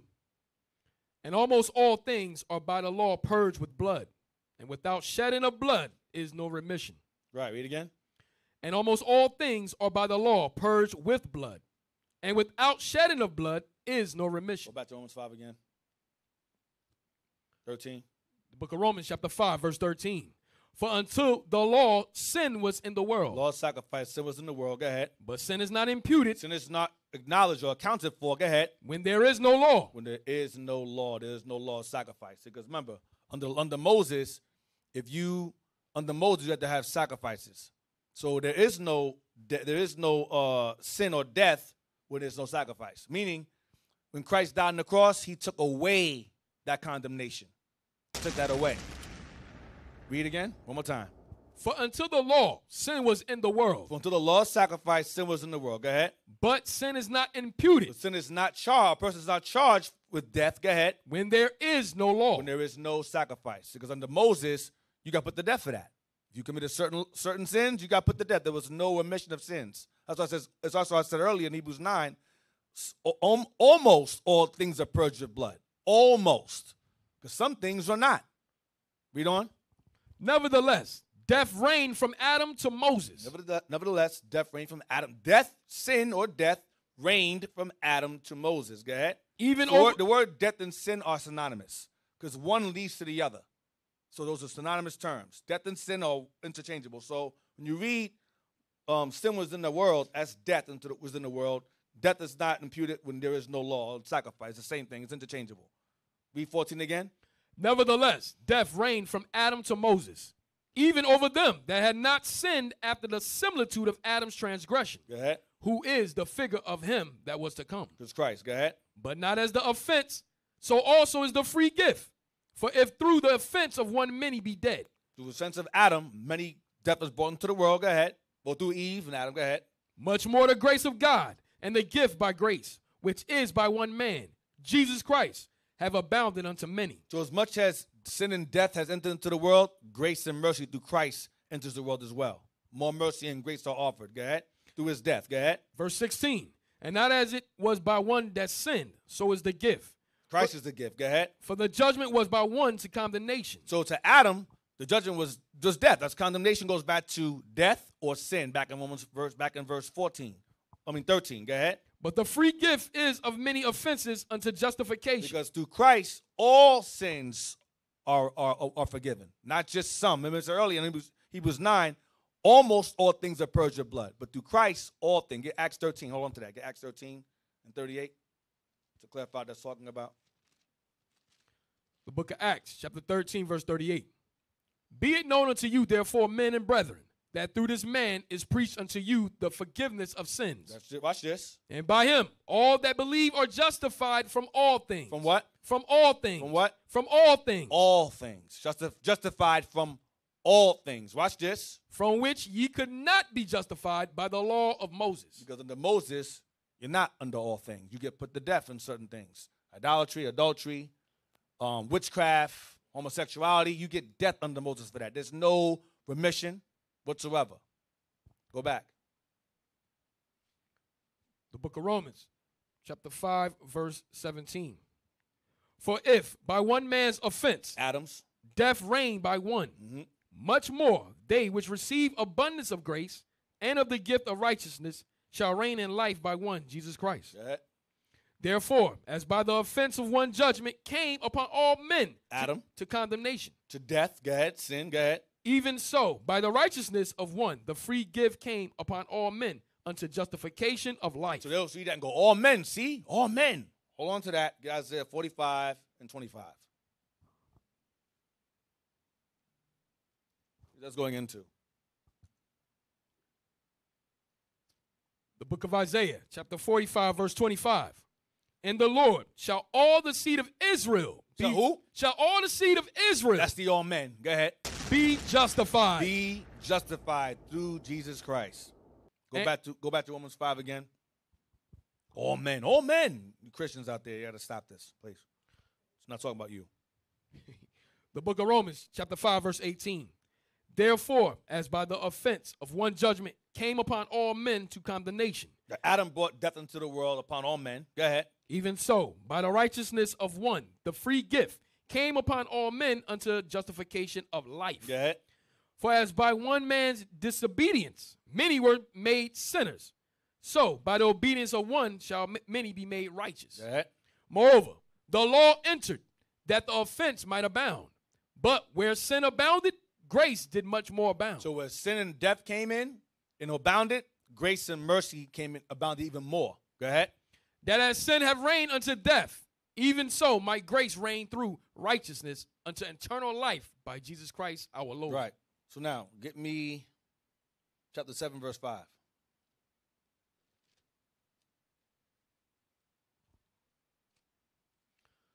The book of Romans, chapter 7, verse 5. For when we were in the flesh, the motions of sins which were by the law did work in our members to bring forth fruit unto death. Right. Remember earlier, he said the malignity of the root. The malignity of the root. Same thing. Read verse 5 again. For when we were in the flesh. Notice he's saying when we. He's not talking to all of us. He's talking to the people he's writing to, are the Israelites. Israelites in Rome. Read verse 1, please, to clear it up. Just to clear it up. So don't know. Romans 7, just jump to verse 1. Romans 7 and 1. The book of Romans, chapter 7, verse 1. Know ye not, brethren, for I speak to them that know the law. Read it again. Know ye not, brethren, for I speak to them that know the law. So Paul says, know ye not, brethren, for I speak to them that know the law. He was writing to his own people in the synagogues of Rome. When you read the end of Acts, the book of Acts, his conversation ends with him being locked up and him receiving visits from the Israelites that had schools in Rome. He was writing to them. He's talking to them. He's not talking to everyone. Jump to verse 5 now. Verse 5. For when we were in the flesh, the motions of sins, which were by the law, did work in our members to bring forth fruit unto death. Right. We were prone to what? To rebel against God. The malignity. That's what he's going into. Go ahead. But now we are delivered from the law, that being dead wherein we were held. The law is going into the law of sacrifice. Go ahead. That we should serve in newness of spirit and not in the oldness of the letter. Now, hold on to that because Christian's going to run with that. Hebrews 10, verse 1. They're going to say I'm skipping past it on purpose. I don't know what I'm talking about. Hebrews 10, verse 1. The book of Hebrews, chapter 10, verse 1. But now we are delivered from the law, it says, that being dead we were held. Hold on to read that. For the law having a shadow of good things to come. For the law having a shadow of good things to come, and not the very image of the things, can never, with those sacrifices which they offered year by year, continually make the comers thereunto perfect. So it's going into the sacrifices. The law is referring to the sacrifices. Go ahead. For then would they not have ceased to be offered, because that the worshipers, once purged, shall have had no more conscience of sins. Read on, verse 3. But in those sacrifices, there is a remembrance again made of sins every year. Verse 4. For it is not possible that the blood of bulls and of goats shall take away sins. So the law in Romans is referring to the law of sacrifice, not the commandments. Thou shalt not kill, thou shalt not steal. I mean, that doesn't make any sense at all. That makes no sense at all. Romans 5 again. Romans 7 again. 7, right? Yeah, I'm sorry. The book of Romans, chapter 7, verse 6. But now we are delivered from the law of sacrifice, that being dead, wherein we were held, that we should serve in newness of spirit. Newness of spirit, go ahead. And not in the oldness of the letter. Sacrifice, go ahead. Newness of spirit is Christ, not in sacrifice of animals. Go ahead. What shall we say then? What shall we say then? Is the law sin? Sacrifice is law sin, go ahead. God forbid. No, it's not sin, go ahead. Nay, I had not known sin, but by the law, Paul said, I would not have known what sin was except by the law. Go ahead. For I had not known lust, except the law had said, thou shalt not covet. Because thou shalt not covet means thou shalt not lust. The same thing. Read on. Verse 8. But sin, taking occasion by the commandment, wrought in me all manner of concupiscence. So as I said earlier, Paul was an open book. And Paul made it clear he battled the law, the spirit of concupiscence. Look at that word up real fast. It's not a regular Negro word. C-O-N-C-U-P-I-S-C-E-N-C-E.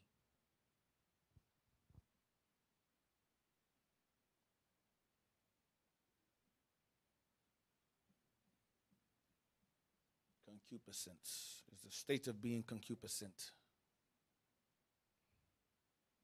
Y'all got it?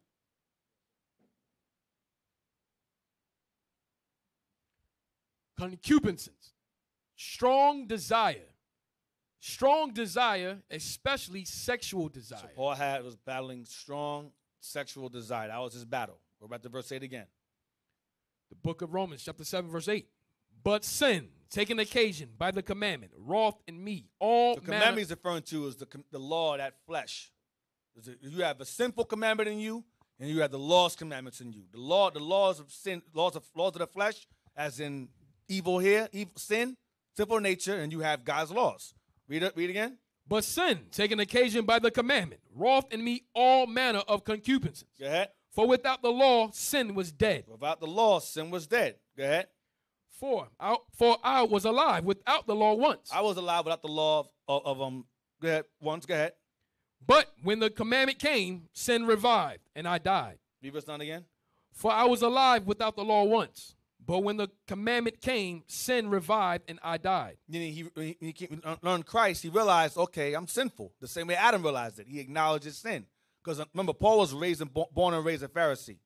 So when Paul came to the knowledge of Christ, he realized in the law, I'm sinful too. He acknowledged it. Read on.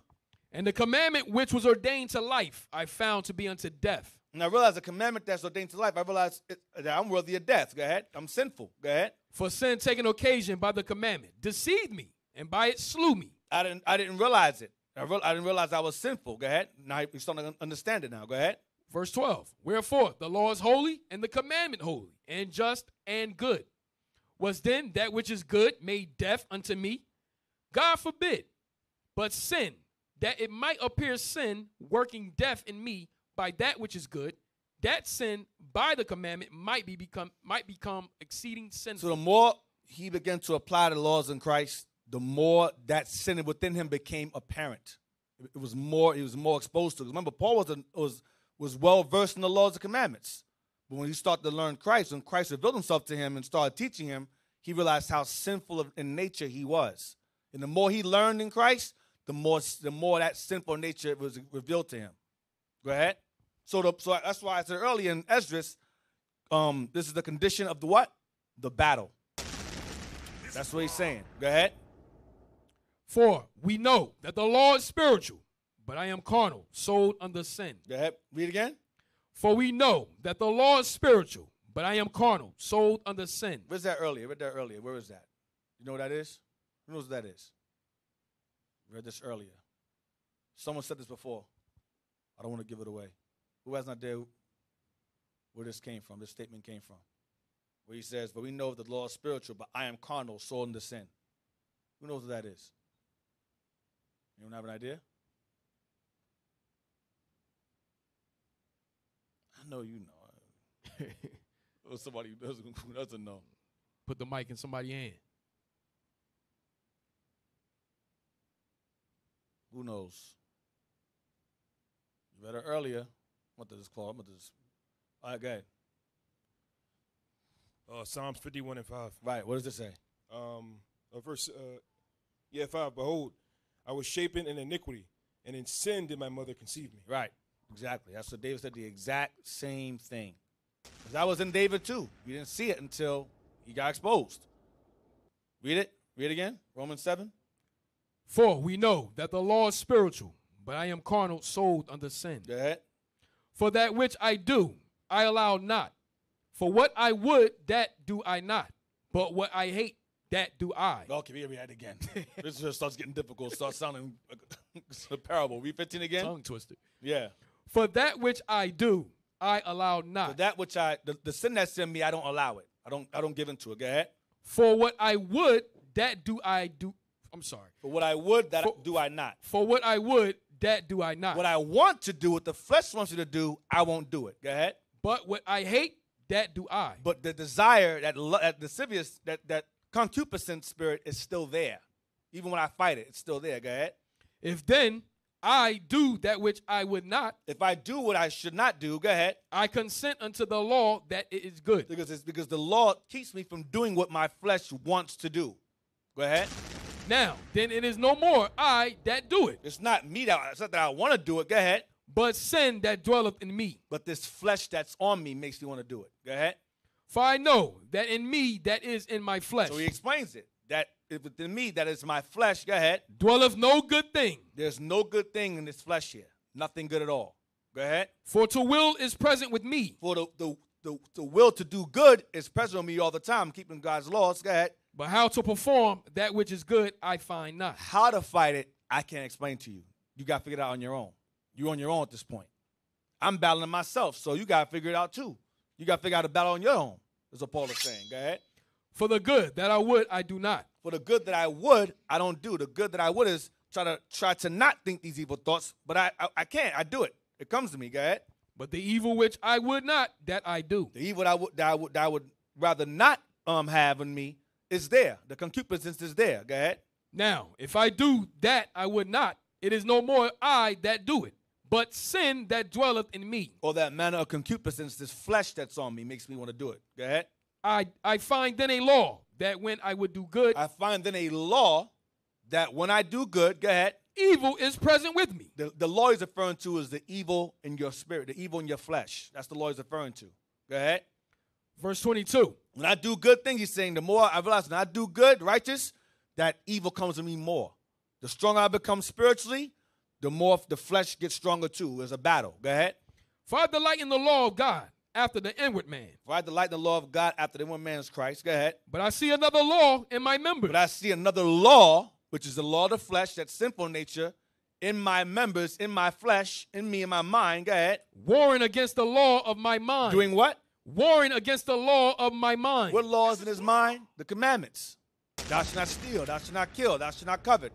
Thou shalt not bear false witness. There's a law. The law in your flesh, that's that root of evil that's in you. The law that says, do what you want to do.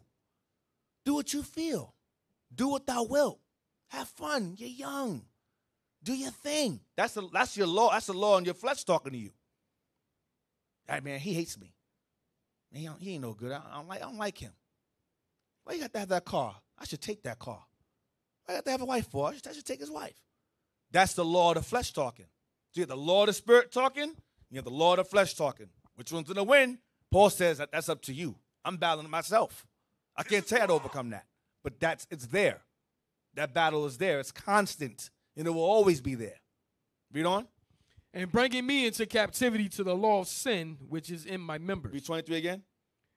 But I see another law in my members. In my flesh, my members. Go ahead. Warring against the law of my mind. Warring against the law of my mind, meaning the spirit. Go ahead. And bringing me into captivity to the law of sin, which is in my members. And bringing me back to those same evil thoughts of concupiscence that I keep fighting off every day. I'll think about the commandments of God, then I think about porn.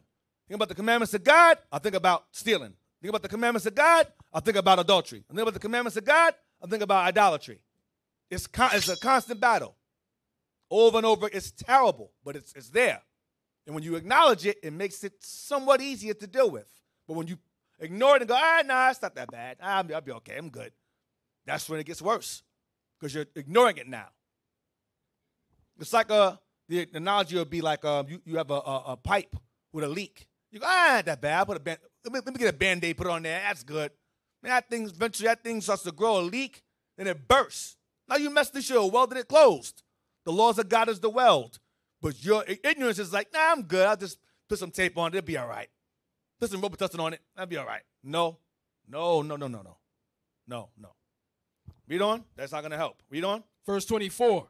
O wretched man that I am. Here we go. It's part of the class. O wretched man that I am. Go ahead. Who shall deliver me from the body of this death? The body of this what? Of this death. This flesh is death.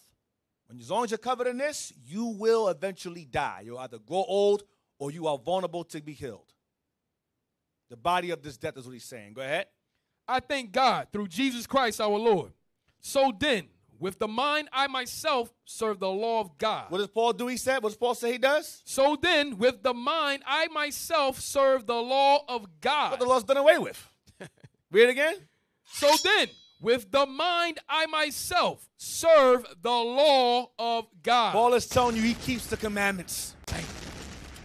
Get around that, Christians. Get around that. You don't need to try to use Romans 5 somehow. But Romans 7 says, read it again. So then, with the mind, I myself serve the law of God. Because to fight off that mental concupiscence, he had to apply the laws of God. In the spirit of Christ, he had to. Go ahead. But with the flesh, the law of sin. But in the flesh, there's a what? A law of what? Sin. There's a law of sin too. You have laws in your flesh and you have laws in the spirit. Which one you feed is up to you. That's where the battle comes in. Give me Ezekiel 11.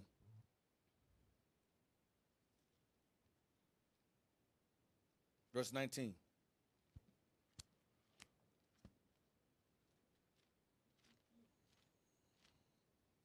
The book of Ezekiel, chapter 11, verse 19. Yes, I want. Yep, that's it. And I will give them one heart. I will give them one heart. Go ahead. And I will put a new spirit within you. I'll put a new spirit within you. Go ahead. And I will take the stony heart out of their flesh. The stony heart is the malignity of the root, that hard-headedness, that hard-headed spirit you have where the law says do one thing, but the flesh says, nah, I don't want to do that no more. Keep a Sabbath day. I want to buy stuff. Don't steal, but I want it. That's the law of the flesh talking. You can't have that. Why not? Don't do that. Why? The law says so. So, why not? That's the law of the flesh talking. Brother, do so-and-so. He didn't tell me what to do. He ain't my father. It's the law of the flesh talking. The bitterness, the envy, the lust, the idolatry, the adultery, the covetousness, all of that is the law of the flesh. Which one you feed is entirely up to you. Go ahead. And I will give them one heart, and I will put a new spirit within you. Go ahead. And I will take the stony heart out of their flesh. The stony heart is this flesh. This is the stony heart. This whole thing here is the stony heart, the flesh here. Go ahead. And I will give them a heart of flesh. And I will give you a heart of flesh, meaning a heart that allows you to keep his laws perfectly. But as long as you're stony, it's hard to get in. It's vulnerable. You can't get in there. It's adamant. It's rough. You can't take a needle and put it in a rock. It ain't gonna go through. So, but if you replace it with a fleshy heart, now the Lord's Spirit can go into you now. It's harder for it to enter into you when you have a stony heart. But when the Most High gives us the kingdom, we'll have a fleshy heart. We'll be able to receive God's laws and be what? Perfect. Without blemish. Perfect. Read verse 20. That they may walk in my statutes and keep my ordinances and do them. And they shall be my people, and I will be their God. Right. Get 36 verse 26, same book. 36 verse 26. He says it again. 36 verse 26. The book of Ezekiel, chapter 36, verse 26. A new heart also will I give you, and a new spirit will I put read verse 24 to bring the point. So it'll show when this happens. It's not now. 24. Yes, sir. Verse 24. For I will take you from among the heathen. That's deliverance. Go ahead. And gather you out of all countries. That's when we get deliverance. Go ahead. And will bring you into your own land. That ain't now. Go ahead. Then will I sprinkle clean water upon you. That's his commandments. So sprinkle clean water upon us. Wash us up. Clean us up. Go ahead. And you shall be clean. And you shall be clean. From all your filthiness and from all your idols will I cleanse you. Verse 26 now. A new heart also will I give you. And a new spirit I will put within you. And I will take away the stony heart out of your flesh. And I will give you an heart of flesh. 27. And I will put my spirit within you. See that? And I will put my spirit within you. He can't put it in us now because this flesh here, this stoniness, this stony heart is in us. Go ahead. And cause you to walk in my statutes. And you shall keep my judgments and do them. Give me Sirach 17:16. Ecclesiasticus 17, verse 16.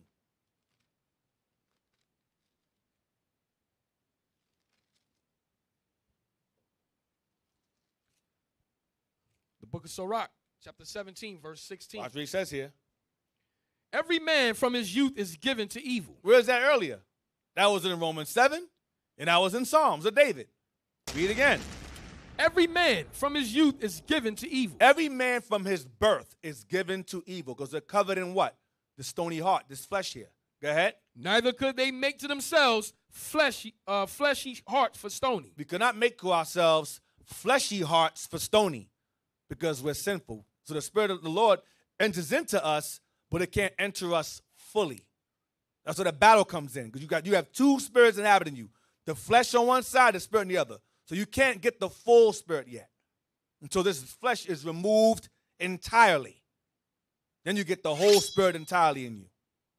There is no battle. There is no war. It's over. There's no stone there anymore. Now it's just all flesh now. The spiritual flesh, the white garment pretty much. So it's going into the white robes, the new body. That's the fleshy body is going into. Give me Romans 7:23 again. The book of Romans, chapter 7, verse 23. But I see another law in my members, warring against the law of my mind, and bringing me into captivity. Read again one time. Yes, sir. But I see another law in my members, warring against the law of my mind. I see a law in my members. That's the sinful laws in you. That's the do what you want, adultery, covetousness, stealing, lying, hatred, bitterness, anger, wrath, violence. That's the law of the flesh in you. Read again. But I see another law in my members. That's the law of your members, the law in your members. The members is your head, your arms, your feet, your flesh, your body. Go ahead. Warring against the law of my mind. Warring against the laws of God, the commandments of God, and the faith of Christ that should be where? In your mind. If the law's in your mind, that means you got to do what? Keep them. Apply them. Go ahead. And bringing me into captivity to the law of sin, which is in my members. Which is in my members. Bringing me into captivity to the law of sin, which is in my members. So the laws of God keep Paul focused against the laws in his members. Now, get 2 Ezra again. We're going to read it one more time. Just to 2 Ezra 7:57 regarding the warring. 2 Ezra 7:57 and 58 again. The book of 2 Ezra, chapter 7, verse 57. Then answered he me and said, this is the condition of the battle, which man that is born upon the earth shall fight. That if he be overcome, he shall suffer, as thou hast said. If he gives in, he shall suffer. Go ahead. But if he get the victory. If he gets the victory, if he wins that battle of himself, go ahead, because the battle starts with you first. Go ahead. He shall receive the thing that I say. He shall receive the fleshy heart instead of keeping the stony one and dying in it. The stony one. Now, get Galatians chapter 5, verse 17. He elaborates on it a little bit more. The book of Galatians, chapter 5, verse 17. For the flesh lusteth against the spirit, and the spirit against the flesh. Read again. For the flesh lusteth against the spirit. The flesh is the law in your members. Go ahead. And the spirit against the flesh. The spirit is the laws that were in Paul's mind, the spirit of Christ, the laws in the spirit of Christ. Go ahead. And these are contrary, the one to the other. You can't have, these are contrary one to the other. It's like oil and water. They're not going to mix. These are contrary one to the other. Contrary one to the other. Go ahead. So that ye cannot do the things that ye would. Read again. So that what? So that ye cannot do the things that ye would. Because oftentimes brothers ask, well, how come I can't progress? How come I can't move? How come I've been in the truth for 6, 7, 8, 9 years, but I haven't progressed? Because there's something in you that's not allowing you to move forward, and you're not acknowledging it. In order for you to evolve and grow more in this faith, you must acknowledge what your faults are, what laws are in your members, the laws as in what sins are in your members. What are you battling with? Is it porn? Is it adultery? Is it stealing? Is it lying? Is it hatred? Is it pride? Is it ego? Is it arrogance? Is it idolatry? Idolatry could be a number of things. Idolatry isn't just witchcraft and casting a spell. It could be your baby moms. It could be your baby father. It could be your wife. It could be your husband. It could be your kids. It could be your family members. They celebrate Christmas. Ah, man, I want to spend time with them. I love my family. That could be your idol. It could be your car. It could be your job. It could be a number. Idolatry falls into a whole number of things. It's not just witchcraft or other gods. Other gods can be you. Sometimes your God is you. You do what you want to do. You are your own God. I do what I want. I say what I want. I feel what I want. I don't care what anyone says. What I say goes. You become your own God. So the problem could be you. Read verse 17 again. For the flesh lusteth against the spirit, and the spirit against the flesh. And these are contrary, the one to the other. These are contrary one to the other. Go ahead. So that ye cannot do the things that ye would. So that you cannot keep the commandments the way you should keep the commandments, because you battling that stuff. Go ahead. But if ye be led of the Spirit, ye are not under the law. Under the law of what? Sacrifice. Under the law of sacrifice. As Paul said earlier, he did what? He kept the laws where? In his mind. So it can't be, you're going to keep the commandments. Because I've already said keep the commandments in Romans. Paul wasn't crazy. There's a law of sacrifice here. Read verse 18 again. Verse 18. But if ye be led of the Spirit. If you're led of the Spirit in Christ. Go ahead. Ye are not under the law. Of sacrifice, because Christ did away with the law of sacrifice. Now, get wisdom of Psalm 9:15 regarding the battle. Wisdom of Psalm 9:15.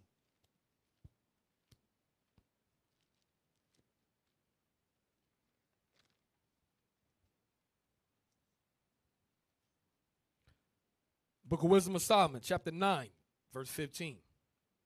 For the corruptible body presseth down the soul. For the what? For the corruptible body presseth down the soul. For the corruptible body presseth down the soul. That goes back to what Paul was saying in Romans 7 about the law of his members weighing heavy on the law of his mind. It's the same thing in Galatians 5:17. Solomon said the same thing. Read again. For the corruptible body presseth down the soul. Go ahead. And the earthy tabernacle. The earthy tabernacle is what? What is the earthy tabernacle? Who knows? Anyone know what the earthy tabernacle is? The earthy tabernacle. We'll give it a try. I want to talk all night now, all day. Get some answers. What is the earthy tabernacle? Let's give it a shot. Come on. Yeah, put the mic in somebody's hand. You know, if Who got you're the wrong, mic? you're wrong. What is the earthy tabernacle? Let's give it a shot. Right here up front.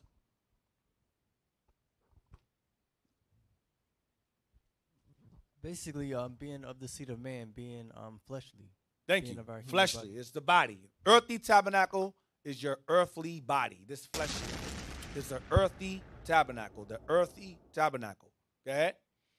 For the corruptible body presseth down the soul, and the earthy So tabernacle. the earthly tabernacle is what? The corruptible body. It's the same thing. Go ahead. weigheth down the mind. It weighs down what? The mind. That's what Paul said in Romans 7. It weighs down the mind. Go ahead. That museth upon many things. Because your mind, because what happens in the flesh, your mind, your thoughts wander everywhere. Why did I think about that for? Why did that cross my mind for? What the hell is this? It'll be a stupid thought. Where'd that come from? I'm watching the news. I'm thinking about porn. What just happened? Your mind is all over the place. Because this stony is the flesh here. The earth, the stony and earthy is the same thing. Because the earth is what? The earth is a giant, they call it the big rock, the third rock from the sun.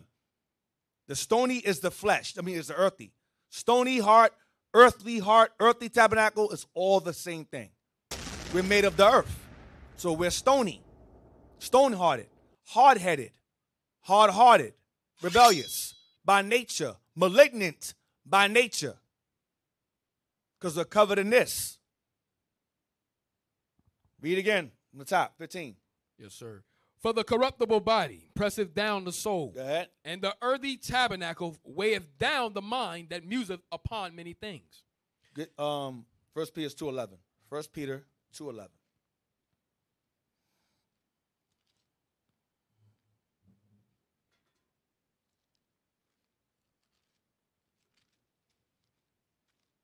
Book of 1 Peter. 2:11.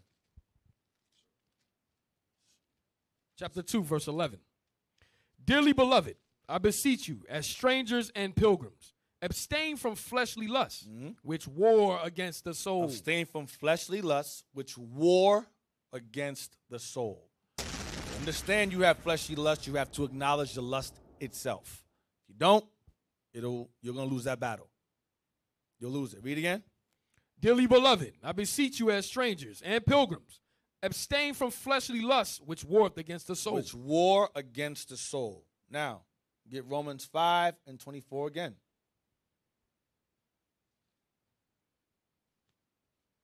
Romans 5:24. Read it earlier. I'm going to read it again. The book of Romans, chapter 5, verse 24. No, Romans 5:24. It's not 5:24. 7, I'm sorry. It's done 24. I said 5. The book of Romans. I have 5 written there. That's wrong. You got 7:24. Go ahead. The book of Romans, chapter 7, verse 24. O wretched man that I am, who shall deliver me from the body of this death? Read again. O wretched man that I am, who shall deliver me from the body of this death? This earthly tabernacle, this stony heart, this corruptible body, who shall save me from it, Paul is saying. Because I got to walk around in this flesh, and it's a battle every day. It's terrible.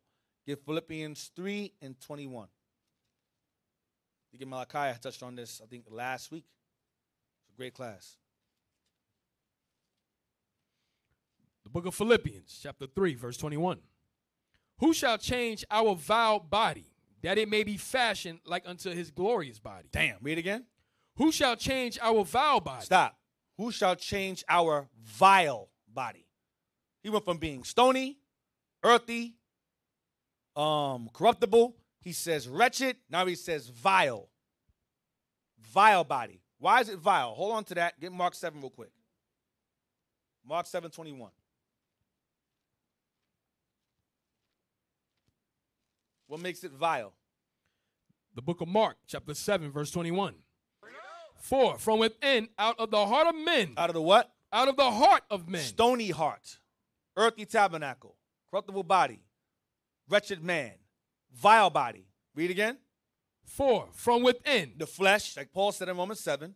Out of the heart of men. The heart of men, the mind of men. Go ahead. Proceed evil thoughts. Evil thoughts. Go ahead. Adulteries. Adulteries. Fornications. Fornications. Murders. Murders in your heart. Hatred. Go ahead. Thefts. You're a thief. Covetousness. You are lustful. Covetous. Go ahead. Wickedness. Wickedness. Deceit. Lasciviousness. Concupiscence. Same word. An evil eye. Hatred for your brother or sister. Blasphemy. You lie, or you're a filthy liar. Pride. Pride is in you. Ego, arrogance. I'm going to follow instructions. I can do what I want to do. That's pride. Go ahead. Foolishness. Foolishness. All these evil things come from within. And what? And defile the man. There you go. So Christ said the exact same thing. Christ said the exact same thing that he said it himself and said it through Paul in the Spirit and through Solomon. Philippians again, 3:21. The book of Philippians, chapter 3, verse 21. Who shall change our vile body? Who shall change our vile body? Go ahead. That it may be fashioned like unto his glorious body. That it may be fashioned unto his, Christ's glorious body. Into that fleshy for stone, that's fleshy for stony. Go ahead. According to the working whereby he is able even to subdue all things unto himself. Damn, read again, that part again.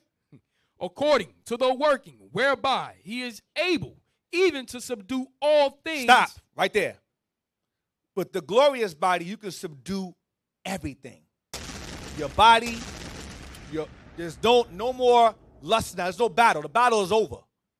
You can subdue your own thoughts, your own body, your own spirit, and everyone else on the earth. You can subdue yourself with that glorious body. You can subdue the planet with that body. That's what Paul is saying here. Read it from the top again. Who shall change our vile body, that it may be fashioned like unto his glorious body? Unto Christ's body. Go ahead. According to the working whereby he is able even to subdue all things unto himself. All things is going into your mind, your spirit, your body, and everyone else on the earth. You can subdue. Because the battle starts with you first, and once you overcome and fight your battle within you until Christ returns, then you're good. You can fight everybody else. Get I said I read it already. Give Galatians 5:19. Galatians 5:19 now.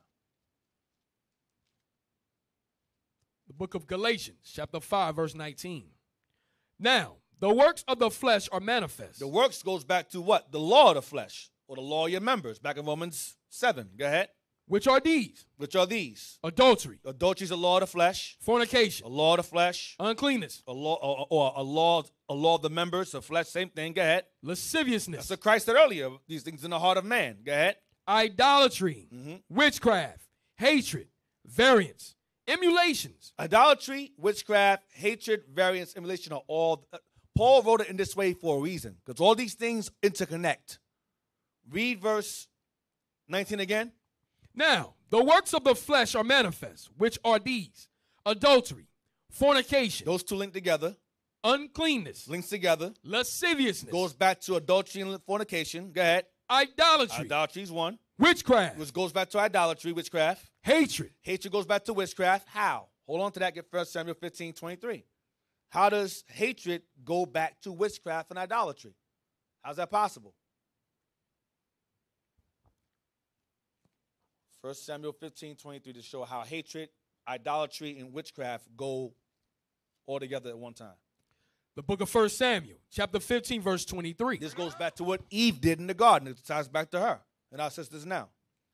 For rebellion is as the sin of witchcraft. For rebellion is as what? Is as the sin of witchcraft. Go ahead. And stubbornness And stubbornness, go ahead. is as iniquity and idolatry. Go ahead. Because thou hast rejected the word of the Lord, You hate God's words. he have also rejected thee from being king. So when you hate God's words, you're being stubborn and you're being rebellious. This goes back to witchcraft and idolatry. It all goes together. Go back to Galatians 5 again. The book of Galatians, 5 and 20. chapter 5, verse 20. Idolatry, witchcraft, hatred, All go together. variance, Variance goes into competition. Whatever you know, I know more. emulations, Whatever you can do, I can do better. It goes back to hatred. It goes back to idolatry because you become your own God. You're self-serving. I know more than him. I should be in his seat. You will become your own God. You become your own leader. Read it from the top again. 20 again. idolatry, witchcraft, hatred, variance, emulations, wrath, strife, seditions, heresies. All that goes right back to witchcraft and idolatry. Heresy, sedition, strife, wrath, emulation, same thing. Go ahead. Envyings, Envying is secret hatred, murders, which leads to murder, tied together. drunkenness, reveling, Drunkenness goes back to being envious or hateful or battling something. Go ahead. reveling, Revelings goes back to drunkenness because you go reveling at a club or party, they sell what? Drinks. It all tied together. Go ahead. and such like, of the which I tell you before, as I have also told you, do such in time past, Read it again. Read it again. envyings, murders, drunkenness, revelings, and such like, of the which I tell you before, as I have also told you in time past, that they which do such things shall not inherit the kingdom of God. Shall not inherit the kingdom of God. So, read on. Give me Matthew 26 verse 41. Matthew 26 verse 41.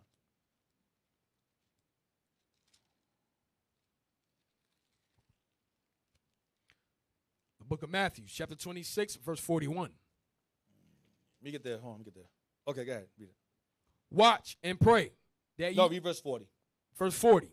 And he cometh unto the disciples and findeth them asleep. He told them to stay awake. He told them to stay awake for him real fast. He told me, he said, you guys stay awake. But they fell asleep. Go ahead. And saith unto Peter, what, could you not watch with me 1 hour? 41. Watch and pray Be mindful and pray. Go ahead. that you enter not into temptation. Because that's in you. That's in all of us. Temptation is in every one of us. Go ahead. The spirit indeed is willing, The Spirit tells you, don't do that. Go ahead. but the flesh is weak. But the flesh tells you there's nothing wrong with doing it.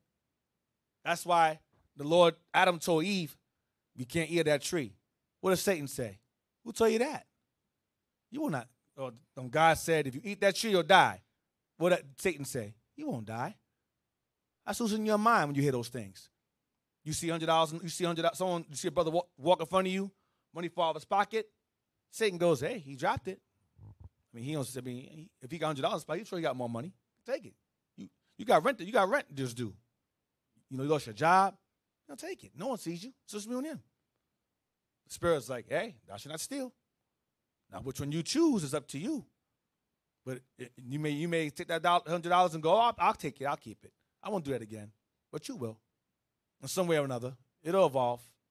It'll grow. Whichever one you feed is the one that'll win. That's how it goes. Read Romans 6 and 12.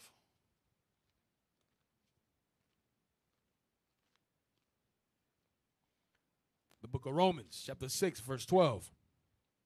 Let not sin, therefore, reign in your mortal body. Like I said earlier, whichever one you let win, so it's up to you. Read again. Let not sin, therefore, reign in your mortal body. Go ahead. That you should obey it in the lust thereof. Go ahead. Read on. Neither yield ye your members as instruments of unrighteousness unto sin. Don't give in to those things. Go ahead. But yield yourselves unto God as those that are alive from the dead, and your members as instruments of righteousness unto God. You got to pick which one you're going to serve. Your law of the flesh, law of your members, or the laws in Christ. Go ahead. For sin shall not have dominion over you, for ye are not under the law. Sacrifice. But under grace. Under mercy, because Christ granted us mercy that we cannot receive under the laws of sacrifice. Go ahead. What then? Shall we sin because... What then? Go ahead. Shall we sin because we are not under the law, but under grace? So what then? Can we sin because it no longer require animal sacrifice? Go ahead. God forbid. No, we cannot. Go ahead.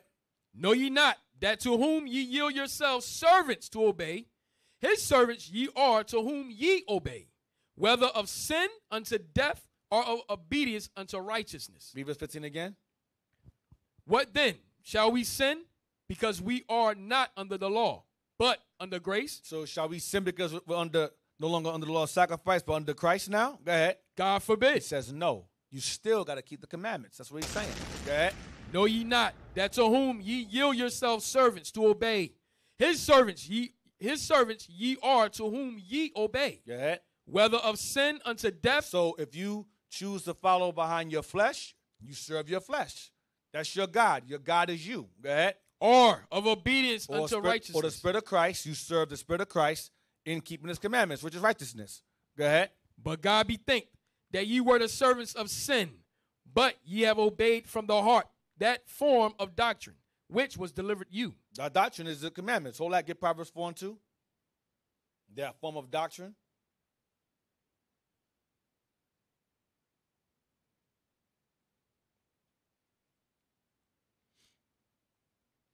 The book of Proverbs, chapter 4, verse 2. For I give you good doctrine, forsake ye not my law. That's what he's talking about. Give you good doctrine, do not forsake my law. Go back. The book of Romans, chapter 6, verse 17. We're going to stop at 19. Yes, sir.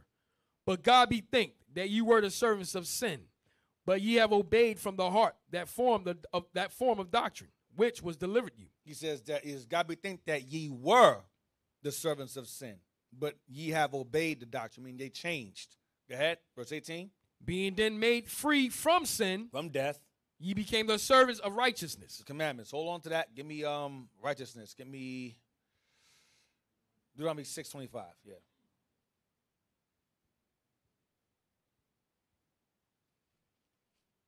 The book of Deuteronomy, chapter 6, verse 25. And it shall be our righteousness. Our what? And it shall be our righteousness. It shall be our righteousness. Go ahead. If we observe to do all these commandments before the Lord our God, as he have commanded us. Right. So righteousness is what? The commandments of God. Go back to Romans again. Romans 6 and verse, what was that? 18? 18 19 sorry. now. 19 now. The book of Romans, chapter 6, verse 19. I speak after the manner of men, because of the infirmity of your flesh. Because of the what? Because of the infirmity of your flesh. Paul's saying, I'm speaking as a man because of the infirmity in your flesh. I have the same thing in me. Paul was an open book. Go ahead. For as ye have yielded your members servants to uncleanness and to iniquity, unto iniquity, even so now yield your members servants to righteousness unto holiness. Right. So I want. Give me Romans 8 now, verse 1. So these men that were following letters of Paul, the disciples that were following letters of Paul and so forth, learned that they had a law in their flesh and a law in the Spirit of Christ, in their mind. And it was a battle ahead of them. And Paul was constantly reminding them over and over again that battle is going to be there until Christ returns or until you pass on. Romans 8, verse 1. The book of Romans, chapter 8, verse 1. There is therefore now no condemnation to them which are in Christ Jesus, who walk not after the flesh, but after the Spirit. There's no condemnation, means there's no death. Right? Remember, under animal sacrifice, you receive what? Condemnation. Go ahead. For the law of the Spirit of life in Christ Jesus have made me free from the law of sin and death. The law of sin and death is you sin, you die. Under Moses, certain animals cannot grant you penance. You got death. Okay, read on. Verse 3. So the law of sin and death is what? The law of what? Sacrifice. The law of sin and death is the law of sacrifice. Do y'all understand that? Who does not understand that? Who does understand it? Who does understand that? Okay, go ahead. Verse 3. For what the law could not do, in that it was weak through the flesh, God sending his own Son in the likeness of sinful flesh, and for sin condemned sin in the flesh. Read verse 3 again. 3 is a bit. It's a lot. Do it again. For what the law could not do. What the law of sacrifice could not do for Israel. Go ahead. In that it was weak through the flesh. It was weak through the flesh because Israel would offer animals and go and sin again anyway. So he was saying through the flesh, our flesh, it was weak. Those sacrifices were weak. They were temporary. Go ahead. God sent his own Son in the likeness of sinful flesh. God sent Christ in the likeness of that same flesh that we're in now. Go ahead. And for sin, condemned sin in the flesh. And for our sin, he was able to remove sin in the flesh, meaning he was able to what? Remove death in the flesh. Remove death from us. The law of sin and death from us back in verse 2. He was able to remove condemnation from us when it says remove sin. Condemned sin, or he removed condemnation from us. You understand? So when Christ died on the cross, he removed. Let me get that real quick. Some of y'all got puzzled. Hebrews 10, real quick. Hebrews 10 and verse. What do I want? Hebrews 10 verse 28. Read that. The book of Hebrews, chapter 10, verse 28. Watch this. He that despised Moses' law. Read it again. He that despised Moses' law. He that despised Moses' law. He that despised Moses' law or transgressed or went against Moses' law. Go ahead. Died without mercy. Died what? Without mercy. Died what? Without mercy. He died without grace. Or he died without mercy. Why? Read on. Under 2 or 3 witnesses. Why did we die without mercy under Moses? Who has the answer? I want to call it out. I want to see who has it. Why did he who despised Moses' law die without mercy? Mike. Yes. Shalom, your leadership. Shalom. Because it was the law. There was no for certain laws you broke. There were no. No what? There were no sacrifices for it. Exactly. You had to die. You had to go. There was no mercy. I'm sorry. I repent. I didn't mean to perform witchcraft. Nah, you gotta go. I'm sorry. I didn't mean to have sex with the goat. Nah, you gotta go. There's no animal for that. You gotta go. It's a rat. There's no goat sex here. You gotta go. You gotta go. You gotta go. You can't do that. Can't mess around and no. Gotta go. So there was no mercy. There was no mercy for that. You got put to death. No witch breaking the Sabbath, you got death. Idolatry, you got death. Adultery, homosexuality, you got death. Under certain laws, that's why it says by the law, almost all things are purged without blood. Almost all things. But in Acts, he said what? We are justified through Christ by all things in Acts 13, 38, and 39. So Christ justified us in everything. But Moses could not, because every animal, you cannot receive justification for every animal. For every sin. You understand? There were certain sins that you could not receive coverage from with animals. That's what I'm saying. Now, read again, 28 again. Book of Hebrews, chapter 10, verse 28. Yes. He that despised Moses' law died without mercy under 2 or 3 witnesses. That's all I want. Now go back to where we was at before. The book of Romans, chapter 8, verse 3. Yes. For what the law could not do, in that it was weak through the flesh, God, sending his own Son in the likeness of sinful flesh, and for sin, condemned sin in the flesh. He condemned condemnation in the flesh, our death in the flesh, without mercy in the flesh. He removed the without mercy by dying on the cross, is what he's saying. Read on. Verse 4, that the righteousness of the law might be fulfilled in us. So when Christ died on the cross, the righteousness of what? Read again. That the righteousness of the law might be fulfilled in us. So we are still to fulfill what? The righteousness of the law. We are still to fulfill it. Go ahead. While acknowledging Christ dying for us. Go ahead. Who walk not after the flesh. We don't follow the law of the flesh. Go ahead. But after the Spirit. But after the Spirit. Go ahead. For they that are after the flesh do mind the things of the flesh. They that are after the flesh are going to follow the laws of the flesh. Whatever your flesh says to do, you will do. If your flesh says go to a Diddy party, you're going to go to a Diddy party. You're on the 3rd floor. Dang. You know what happens in Diddy parties, allegedly. Allegedly. I'm joking. Kind of joking. Not really joking. You know what I'm saying? Go ahead. You know, yeah. But they that are after the Spirit, the things of the Spirit. Go ahead. For to be carnally minded is death. Do we what? For to be carnally minded is death. Carnally minded is earthly minded, stony minded, corruptible body minded, earthly tabernacle minded. You're doing what the law of the flesh tells you to do. Go ahead. But to be spiritually minded is life and peace. To be what? But to be spiritually minded is life and peace. What does spiritually minded mean? Hold on, get John 6. John 6 and 63. To be spiritually minded means what? The book of John, chapter 6, verse 63. It is the Spirit that quickeneth, the flesh profiteth nothing. The words that I speak unto you, they are spirit and they are life. Right, the words of Christ, they are spirit and they are life. Get one more. Romans 7:14. The book of Romans, chapter 7, verse 14.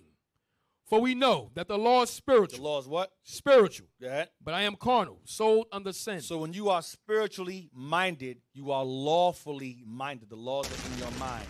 Spiritually minded or law-minded is the same thing. Go back to Romans 8. The book of Romans, chapter 8, verse 6. Verse 6. For to be carnally minded is death, but to be spiritually minded is life and peace. Go ahead. Because the carnal mind is enmity against God. Because the carnal mind, the fleshly mind is what? It's enmity against God. It's hatred against God. Is what? Idolatry. It's idolatry. Go ahead. For it is not subject to the law of God. It is not what? For it is not subject to the law of God. So when you are not, man, this is more ammunition. When you are not subject to the laws of God, you are at enmity or hatred with God. That's what he's saying. Read again. Because the carnal mind is enmity against God. The carnal mind or the fleshly mind is enmity against God. Go ahead. For it is not subject to the law of God. It is not subject to the law of God. So you must be, to avoid being sinful, you must be subject or a servant to the laws of God in the Spirit of Christ. Go ahead. Neither indeed can be. Neither indeed can be subject to God. Go ahead. So then, they that are in the flesh cannot please God. They that are in the flesh do what? They don't keep God's laws at all. That's what he's saying. Read on. But ye are not in the flesh, but in the Spirit. If so be that the Spirit of God dwell in you. Now, if any man have not the Spirit of Christ, he is none of his. Go ahead. And if Christ be in you, the body is dead because of sin, but the Spirit is life because of righteousness. Go ahead. But if the Spirit of him that raised up Jesus from the dead dwell in you, the Spirit of Christ is in you. Go ahead. He that raised up Christ from the dead shall also quicken your mortal body. He shall what? Christ from the dead shall also quicken your mortal body. He shall quicken or bring to life your mortal bodies. Go ahead. By his Spirit that dwelleth in you. By his Spirit that dwells in you. I mean, he'll take you out of that sinful state you was in the world, to bring you into his light. Go ahead. His commandments. Go ahead. Verse 12. Therefore, brethren, we are debtors not to the flesh. We are not indebted or servants to the flesh. Go ahead. To live after the flesh. Go ahead. For if you live after the flesh, ye shall die. If you're carnally minded and not subject to God's laws, you shall die. Go ahead. But if ye through the Spirit do mortify the deeds of the body. But if you through the Spirit of Christ, the laws in Christ, mortify the what? The deeds of what? Of the body, you shall live. You mortify the deeds or the laws of your members or the body, you shall live. Go ahead. For as many as are led by the Spirit of God, they are the sons of God. The sons of God. All right. Get 1 John 4:2.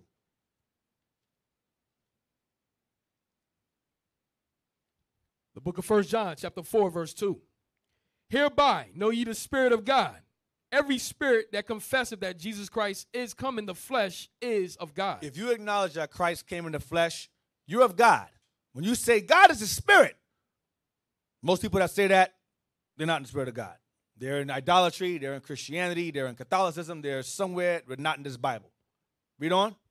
And every spirit that confesseth not that Jesus Christ is come in the flesh. Anyone that says that Christ did not come in the flesh, he did not have brown skin, he was not a man, is not of God. It's not of God. Go ahead. And this is that spirit of Antichrist. This is that spirit of Antichrist. Go ahead. Whereof ye have heard that it shall come, and even now already is it in the world. Right. So, when people say that God is a spirit, or they say that Christ pretty much was born miraculously, which is madness, pagan madness. But let's just entertain it for a moment, because I have time to do so. Yeah, I do. So, when they say that Christ was born miraculously, that would mean that Christ's birth was different from ours. Let me elaborate. Christ had no earthly father. He got dropped in his mom's womb magically, right? Then he comes into the world. Was his birth normal?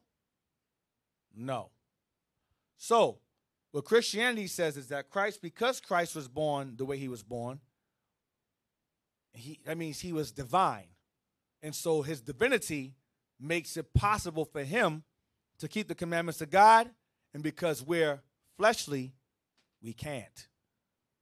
That's the whole premise behind the virgin birth doctrine, to make Christ more than a man, so that man has an excuse to not keep the laws that Christ is able to keep. That's why they push the virgin birth. It's a loophole around accountability. If Christ can do it, because he wasn't a normal man. He was beyond man. He was a god on earth. He's a Hercules. He was a demigod. He was half and half. So he can do that. But I'm a man. I'm fleshly, so I can't keep the commandments. But he did it for me. That's the premise behind the virgin birth. That's why this year I've seen a lot more of that. I'm seeing a lot more of the virgin birth being pushed heavy now on YouTube, because they know if they push his divinity beyond his humanity, then that gives us the excuse to say, well, Christ kept the commandments for us because he was perfect. We're fleshly. We can't do it. He did it for us, so we can just believe in him, and that's it. That's the premise behind the virgin birth. The virgin birth is the doctrine of unaccountability. That's what it is. If he's virgin birth, he can keep God's laws perfect. We're not like him. He did it for us. We ain't got to do nothing. Just believe in him, and that's it. That's the premise of the virgin birth. That's why it's being pushed so hard, because it makes the walk, you can do whatever you want to do in Christ. That's where it comes from. That's the whole premise. So you want to know why they keep pushing it so hard? The virgin birth, virgin birth. It's not because God is powerful, God can't do it. No. It's not about that. It's about the fact that if you make Christ more than a man, then you can't do what he did. That's the premise. That's the whole point. Now, so when you deny his flesh, you're Antichrist. Now, give me Hebrews 5 and 7.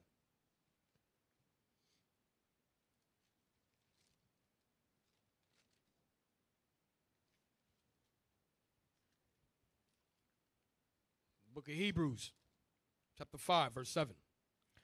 Who in the days of his flesh? Who in the days of what? Who in the days of his flesh? Read verse 5, please. Verse 5. So also Christ glorified not himself. That's it. Jump to verse 7. I know it's talking about Christ. Verse 7 again. Who in the days of his flesh. His what? His flesh. Who in the days of his flesh.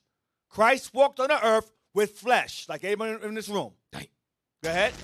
When he had offered up prayers and supplications with strong crying and tears unto him. Stop. Unto him. Who's the him? He opened up strong prayers and supplications and with crying and tears unto him. Who's the him? Just say it loud. Oh, God. Jesus. Oh. Get the mic. The Captain Get the Church is mic. in here. Get the. Oh, God, goodness. Come on, man. Please redeem yourselves. You want me to read it again for him? Yeah, read it for him again, please. All right. Verse 7 again. I'll read it slow. Who in the days of his flesh. Who's the his flesh here? Yes. Go ahead. When he had offered up prayers and supplications with strong crying and tears unto him. Who's the him there? That's the Father. That's two separate entities. He crying and praying unto himself. Make it make sense. Read on. That was able to save him from death. Now, his Father was the one that gave him the power to be resurrected. Go ahead.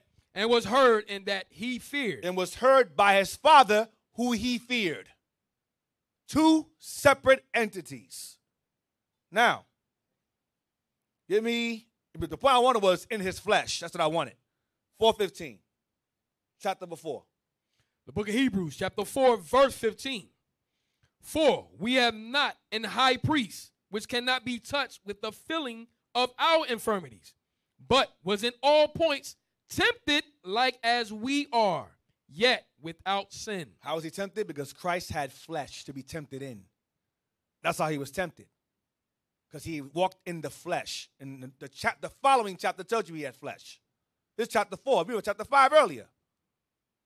Now, get Hebrews 2 and 12. Book of Hebrews, chapter 2, verse 12. We're going to go over this slow. Because I have time. I got 5 then. Go ahead. The book of Hebrews, chapter 2, verse 12.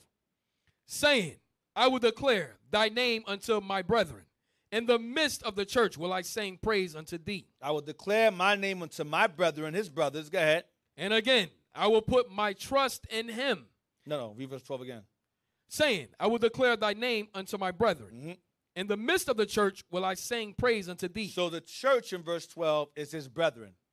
It's referring to Israel. The church and his brethren is one and the same. That's a precept for church. His brethren, the church, is one and the same. Go ahead. And verse 13. And again, I will put my trust in him.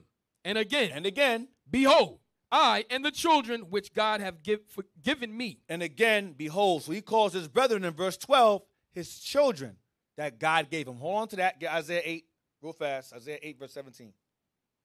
I have less time than I thought I had. Isaiah 8, 17.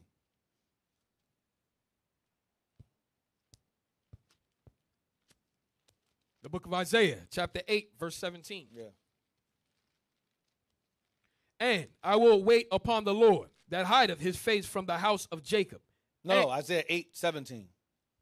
Oh, you're right. Isaiah 8, 17. No, that's Isaiah 8, 17. And I wait upon the Lord, you said? Would you read? Yeah, yes, sir. Read again, I'm sorry. The book of Isaiah, chapter 8, verse 17. And I will wait upon the Lord That's it, yeah. that hideth his face from the house of Jacob, and I will look for him. Verse 18, this is Isaiah talking about himself and his kids. Read. Behold, I and the children whom the Lord have given me. That's in Hebrews 2. I and the children what? I and the children whom the Lord have given me. Go ahead. Are for signs and for wonders in Israel from the Lord of hosts, which dwelleth in Mount Zion. Go back to Hebrews 2 again. So this is Paul quoting Isaiah regarding someone else. So Isaiah was speaking in the spirit regarding something else, someone else, aside from himself. Read verse 13 again. The book of Hebrews, chapter 2, verse 13. And again, I will put my trust in him. And again, behold, I and the children which God hath given me. And again, behold, I and the children which God hath given me. That's Isaiah 8:18. Right? So he calls, first they're called brethren, church, then they're called his children. Read on. Verse 14. Watch this. For as much then, as the children are partakers of flesh and blood. As the children, which were given to Christ, it's referring to his 12 disciples and Israel, as the children or his brethren are what? Are partakers Of flesh and blood. Of flesh and blood. Go ahead. He also himself likewise took part of the same. Christ himself took part in the same. He took on the same flesh and blood as his brethren or his what? Children. His creation. Read on. That through death. That through his own death. He might destroy him that had the power of death. That is the devil. Now, get John 17. No, give me, read on. Read down. Yes, sir. Verse 15. And deliver them who through fear of death were all their lifetime subject to bondage. If you got that, you didn't get it. If you got it, you got it. If you didn't, you didn't. That's something that's maybe over some of y'all heads. Well, I just read in verse 14. But read on.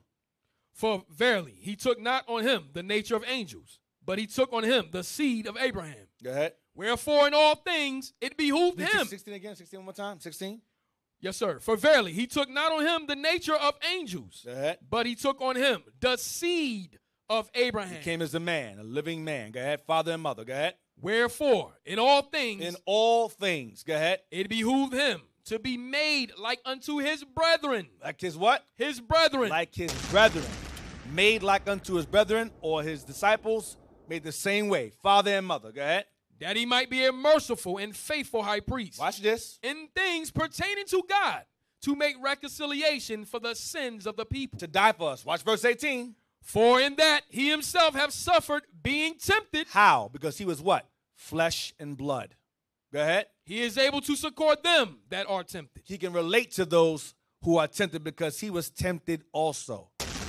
He was a man, so he can relate to man problems. No demigod walking around. He was a man walking the earth with power. 1 Corinthians 15.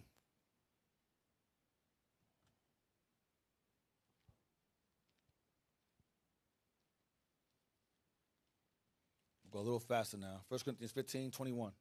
The book of 1 Corinthians, chapter 15, verse 21. For since by man came death, by man came also the resurrection of the dead. So through Adam came death, but through Christ, resurrection of the dead. Go ahead. For as in Adam all die, Mm-hmm. even so in Christ shall all be made alive. So read again. For as in Adam all die, even so in Christ shall all be made alive. Right. So through Adam people died, through Christ we all live again. Go ahead. Read on 20. That's 22, right? Yes, sir. Jump to verse 42. Verse 42. So also is the resurrection of the dead. It is sown in corruption. It is raised in incorruption. We're sown in corruption or in sin did my mother conceive me. In sin did my mother conceive me by David, saying the same thing. That's the stony hearts. It's sown in corruption. It is raised in incorruption, meaning immortal bodies. Go ahead. It is sown in dishonor. This body is vile body. It is dishonor. Go ahead. It is raised in glory. That's Philippians 3 and 21. Go ahead. It is sown in weakness. It is sown in weakness. The flesh is weak. Go ahead. It is raised in power. It is raised to all things in subjection under it. Go ahead. It is sown a natural body. Natural body, earthly tabernacle, corruptible body, vile body, same thing. Go ahead. It is raised a spiritual body. Go ahead. There is a natural body, and there is a spiritual There's body. a natural body and there's a spiritual body. Go ahead. And so it is written, the first man, Adam, was made a living soul. The natural body. The last Adam was made a quickening spirit. Spiritual body. Howbeit, that was not first, which is spiritual. Adam wasn't spiritual. You thought he was, he wasn't. Go ahead. But that which is natural. He wore naked. Same thing. Go ahead. And afterward, that which is spiritual. Christ. 47. The first man is of the earth, earthy. Adam was sinful, earthy, vain. Go ahead. The second man is the Lord from heaven. So, that's what I want. Get Colossians 3 and 5 regarding earthy.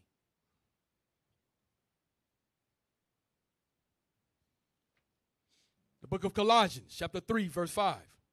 Mortify, therefore, your members which are upon the earth: fornication, uncleanness, inordinate affection, evil concupiscence, and covetousness, which is idolatry. One more time. Mortify, therefore, your members which are upon the earth. Mortify your members which are upon the earth. Upon the earth is what? The earth is your flesh. Go ahead. Fornication, uncleanness, inordinate affection, evil concupiscence. That's what Paul was battling with. Evil concupiscence. Go ahead. And covetousness. And covetousness. Go ahead. Which is idolatry. Because all 9 commandments violate the 10th. Say it again. All 9 commandments violate the 10th. If you break any laws from 1 to 9, you've broken 10 automatically. Thou shalt not steal is covetousness. Thou shalt not kill is covetousness. Thou shalt not bear false witness is covetousness. It all go back to that same thing, which means serving other guys, which is primarily other guys or yourself. One God or the other. Go to Psalms 139, verse 13. Psalms 139, verse 13 and 16. I'm going to fly through this. The book of Psalms, chapter 139, verse 13. For thou hast possessed my reins, that has covered me in my mother's womb. He said, God has possessed, this is David talking. Read again. For thou hast possessed my reins. His mind. Thou hast covered me in my mother's womb. You put me in the womb. I will praise thee, for I am fearfully and wonderfully made. Go ahead. Marvelously are thy works. Marvelous are thy works. Go ahead. And that my soul knoweth right well. Go ahead, watch this. My substance was not hid from thee. His body was not hid from the Lord. Go ahead. When I was made in secret. He was formed. Go ahead. And curiously wrought in the lower parts of the earth. Curiously wrought means he was forming in his mother's womb. When it says the earthly part, lowest parts of the earth, that means the embryo, all of that stuff, how it's forming, that's the Lord putting it in there, forming it. All right, read on. Verse 16. Thy eyes did see my substance. His body. Go ahead. Yet being unperfect. Not being fully formed yet. Go ahead. And in thy book, all my members were written. The Lord knew, I'm going to put that in him. Okay, I'm going to put that in her. I'm going to put that in him. Okay, you're going to have a stealing spirit. You're going to have a lying spirit. You're going to have an adultery spirit. You're going to have an idolatry spirit. You're going to have a fornication spirit. That's going to be your battle. It's going to be your battle. It's going to be your battle. It's going to put that in there. You're going to have it around, you're going to develop it around 12. You're going to develop it around 18. You're going to develop it around 21. The Lord put these things. He formed these things. Read 16 again. Thy eyes did see my substance, yet being unperfect. Not being fully formed yet. Go ahead. And in thy book. In God's book. In his book. Go ahead. All my members were written. God, he's going to be tall. He'll be 5'2". He'll be 6'4". She'll be 6'4". She'll be 6'2". She'll be 5'1". She'll have brown hair. She'll have blue eyes. She'll have brown eyes. She'll have gray eyes. She'll have woolly hair. She'll have fine hair. Read again. He'll have fine hair. He'll have woolly hair. Read again. Thine eyes did see my substance, yet being unperfect. And in thy book all my members were written. Go ahead. Which in continuance were fashioned. Completed. Go ahead. When as yet there was none of them. So the Lord formed your body before it was even formed. It's formed in heaven first, Damn. and he puts it in the womb. And it forms the exact way it would be in the heavens. You go, okay, it's like the Most High had a diagram. I'm going to make them like this. All right, sit them down. And you go in there, you form the exact same way you written inside his book. Whatever's in you, whatever come with that flesh is in the book too. Whether that flesh he puts on you overcomes you, that's your lot. If you overcome it, that was your lot either, your lot too. Yeah, greater player pretty much, yeah. Get, I want 214. Get me Ecclesiastes 7:25. Skip some stuff. Ecclesiastes 7:25.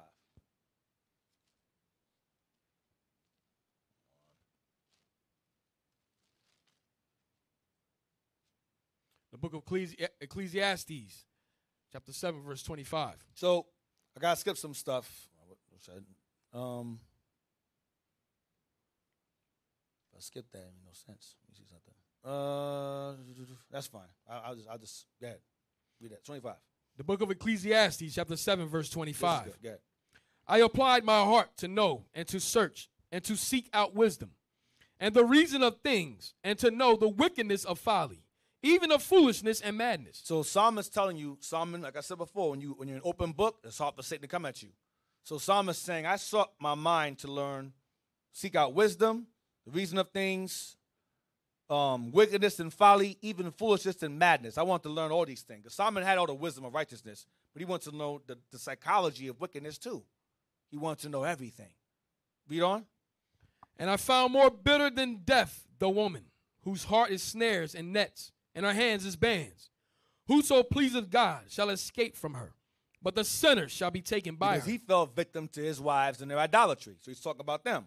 Now, go to 1 and 17. Ecclesiastes chapter 1, verse 17. And I gave my heart to know wisdom, and to know madness and folly. I perceive that this also is vexation of spirit. This is a waste of time learning this stuff. Go ahead. For in much wisdom is much grief. When you learn, that's why Paul said earlier, the more he followed Christ in the spirit, the more he found a law in his members fighting against him. Read verse 18 again. For in much wisdom is much grief. For in much wisdom, the more wisdom you gain in this truth, the more grief you're going to face. That's why in that clip earlier, he said, to be a good writer, you must what? Suffer more. Whether it be internally or externally, you're going to suffer more.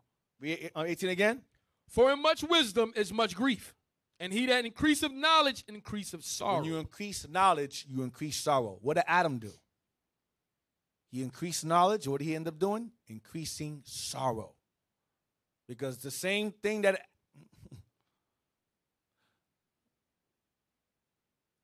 Adam is telling you what Solomon's telling you what Adam did. Pretty much. All right? I'll leave it there. Give me Genesis. No, I don't want that. Give me Sirach 49:16. Am I going to have time for that? Yeah. Yeah, real quick. Sirach 49:16. The book of Sirach, chapter 49, verse 16. Sem and Seth were in great honor among men. Shem and Seth had an honor of great. Shem and Seth were what? Sem and Seth were in great honor among men. Right. And so was Adam above every living thing in the creation. Adam was above every living thing in creation. Get 47, verse 13. Sirach, chapter 47, verse 13. Solomon reigned in a peaceable time and was honored, for God made all quiet about him, that he might build an house in his name and prepare his sanctuary forever. Jump to verse 17. Verse 17. The country. No, jump to verse 19. Verse 19. Thou didst bow thy loins unto women. That's what Solomon did. Bow his loins unto women. Go ahead. And by thy body thou wast brought into subjection. That's what was in him. Go ahead. Thou didst stain thy honor and pollute thy seed. That's what he did. Go ahead. So that thou broughtest wrath upon thy children and was grieved for thy father. Was grieved for your father. That's what Adam did. Get 1 Corinthians 15 and 48. So Solomon gained a lot of wisdom, but Solomon had vices. He had vices. Despite his wisdom and understanding that God gave him, he was a fleshly man, and he had vices and evils that were within him that he decided to entertain, and it cost him. 1 Corinthians 15, 48. The book of 1 Corinthians, chapter 15, verse 48. As is the earthy, such are they also that are earthy. And as is the heavenly, such are they also that are heavenly. And as we have borne the image of the earthy, we shall also bear the image of the heavenly. Now, this I say, brethren, that flesh and blood cannot inherit the kingdom of God. This cannot inherit the kingdom of God. This is not made for the kingdom of God. It's made for the earth. It's made of the earth for the earth. But our bodies are going to be made for the kingdom of God. Something entirely different. Go ahead. Neither doth corruption inherit incorruption. Go ahead. Behold, I show you a mystery. We shall not all sleep, but we shall all be changed. In a moment. Change to a new body. Go ahead. In a moment, in the twinkling of an eye, at the last trump, for the trumpet shall sound, and the dead shall be raised incorruptible, and we shall be changed. Go to real quick. 2 Ezra 8:52.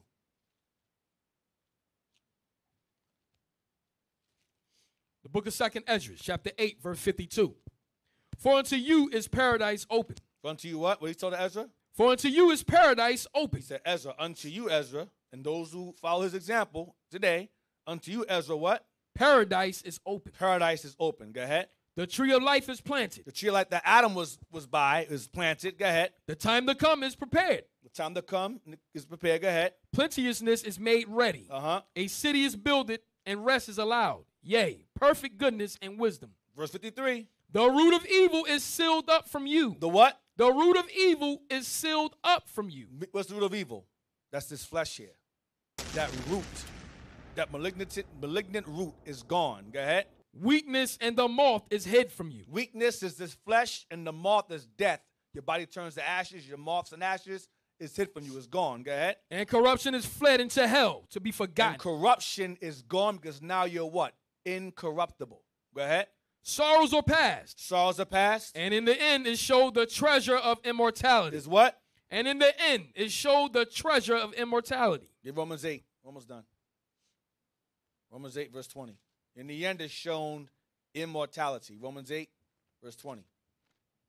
The book of Romans, chapter 8, verse 20. For the creature was made subject to vanity. Adam was made subject to vanity. Adam figured out when he got convinced of his wife to go into idolatry, he was convinced. He realized, oh man, I'm naked. I'm vain. I'm sinful. Go ahead. Not willingly, but not willingly. He wasn't made that way willingly on his own. Go ahead. But by reason of him who has subjected the same in hope. God made him that way on purpose. So all these things happening right now before you, us are here today. All those things are laid out as to lead up to now and before the beginning. Go ahead. Because the creature itself also shall be delivered from the bondage of corruption. Bondage of corruption is what? Is this flesh here. Go ahead. Into the glorious liberty of the children of God. Go ahead. The kingdom. Go ahead. For we know that the whole creation groaneth and travaileth in pain together unto now. Go ahead. 23. And not only they, but ourselves also, which have the first fruits of the Spirit, even we ourselves groan within ourselves, waiting for the adoption, to wit, the redemption of our body. Why is he saying redemption of your body? Redemption means to redeem what you had before. The redemption of your body means you get the body that you had in the heavens as designed. You're going to get it back. Who you were before, you're going to become again. Get 2 Corinthians 5 and 1. So who you were before, you're going to gain that same body back once again that you had before we fell and got put in this earth. 5 and 1 and 2, real quick, come on. The book of 2 Corinthians, chapter 5, verse 1. For we know that if our earthly house of this tabernacle were dissolved. Wait, read it again. For we know that if our earthly house of this tabernacle were dissolved. The earthly tabernacle, back up with Psalm 9. It's saying the same thing. Go ahead. We have a building of God and house not made with hands, eternal in the heavens. We have a eternal body waiting for us in the heavens, waiting for us to do what? Redeem it. Get it back. Get on. For in this we groan earnestly, desiring to be clothed upon our house, which is with our house. With our house. Read verse 2 again. For in this we groan earnestly, desiring to be clothed upon with our house, which is from heaven. Right, go ahead. If so be that being clothed, we shall not be found naked. Not be found what? Naked. Like who? Like who was? Like Adam was. Adam was naked. But in the kingdom, we won't be anymore. Go ahead. For we that are in this tabernacle. In this tabernacle. Do groan. Go ahead. Being burdened. Burdened with what? That battle between the law and your members and the law of the Spirit of Christ. Go ahead. Not for that we will be unclothed, but clothed upon, that mortality might be swallowed up. We shall be clothed with what? The white raiment, the white garments. You won't be naked anymore. Go ahead. That mortality might be swallowed up. Mortality will be swallowed up. It'll be gone. Go ahead. Now, he that have wrought us for the self-same thing is God. That's all I want. Mortality will be immortal again. It will be immortal. Give me 2 Ezra 2 and 10. 2 Ezra 2, verse 10. So, once again, once we're able to understand, acknowledge what we battle, and overcome it, we'll be able to inherit the bodies that the Lord has prepared for us. Like Deacon Malachi brought out last week in the great class. He brought this out before. But there's a battle ahead of you before that can take place. Before the persecution comes upon us, we got to make sure that the battle within us, we're able to battle that first and foremost. 2 and 10. The book of 2 Ezra, chapter 2, verse 10. Thus saith the Lord unto Ezra, tell my people that I will give them the kingdom of Jerusalem, which I would have given unto Israel. Go ahead. Their glory also will I take unto me. Watch this. And give these the everlasting tabernacles, which I have prepared for them. Read it again. Their glory also will I take unto me. And give these the everlasting tabernacles. What's that going into? Everlasting tabernacle. What's that talking about? The immortal bodies, everlasting tabernacles. Go ahead. which I had prepared for them. Which he had prepared for us from what? From the very beginning, before we were sent down here. All right? Read on, verse 12. They shall have the tree of life. They shall have the tree of life, immortality, all understanding, all wisdom, all power. Go ahead. For an ointment of sweet savor. For an ointment of sweet savor. Go ahead. They shall neither labor nor be weary. They shall neither what? They shall neither labor nor be weary. They shall neither labor nor be weary. Remember Adam, he told Adam, from the flesh, sweat of your brow. But he says, when we get the kingdom, we will not be weary nor labor. All right? So I'm going to end it on that. Hope y'all enjoyed the class. All praise.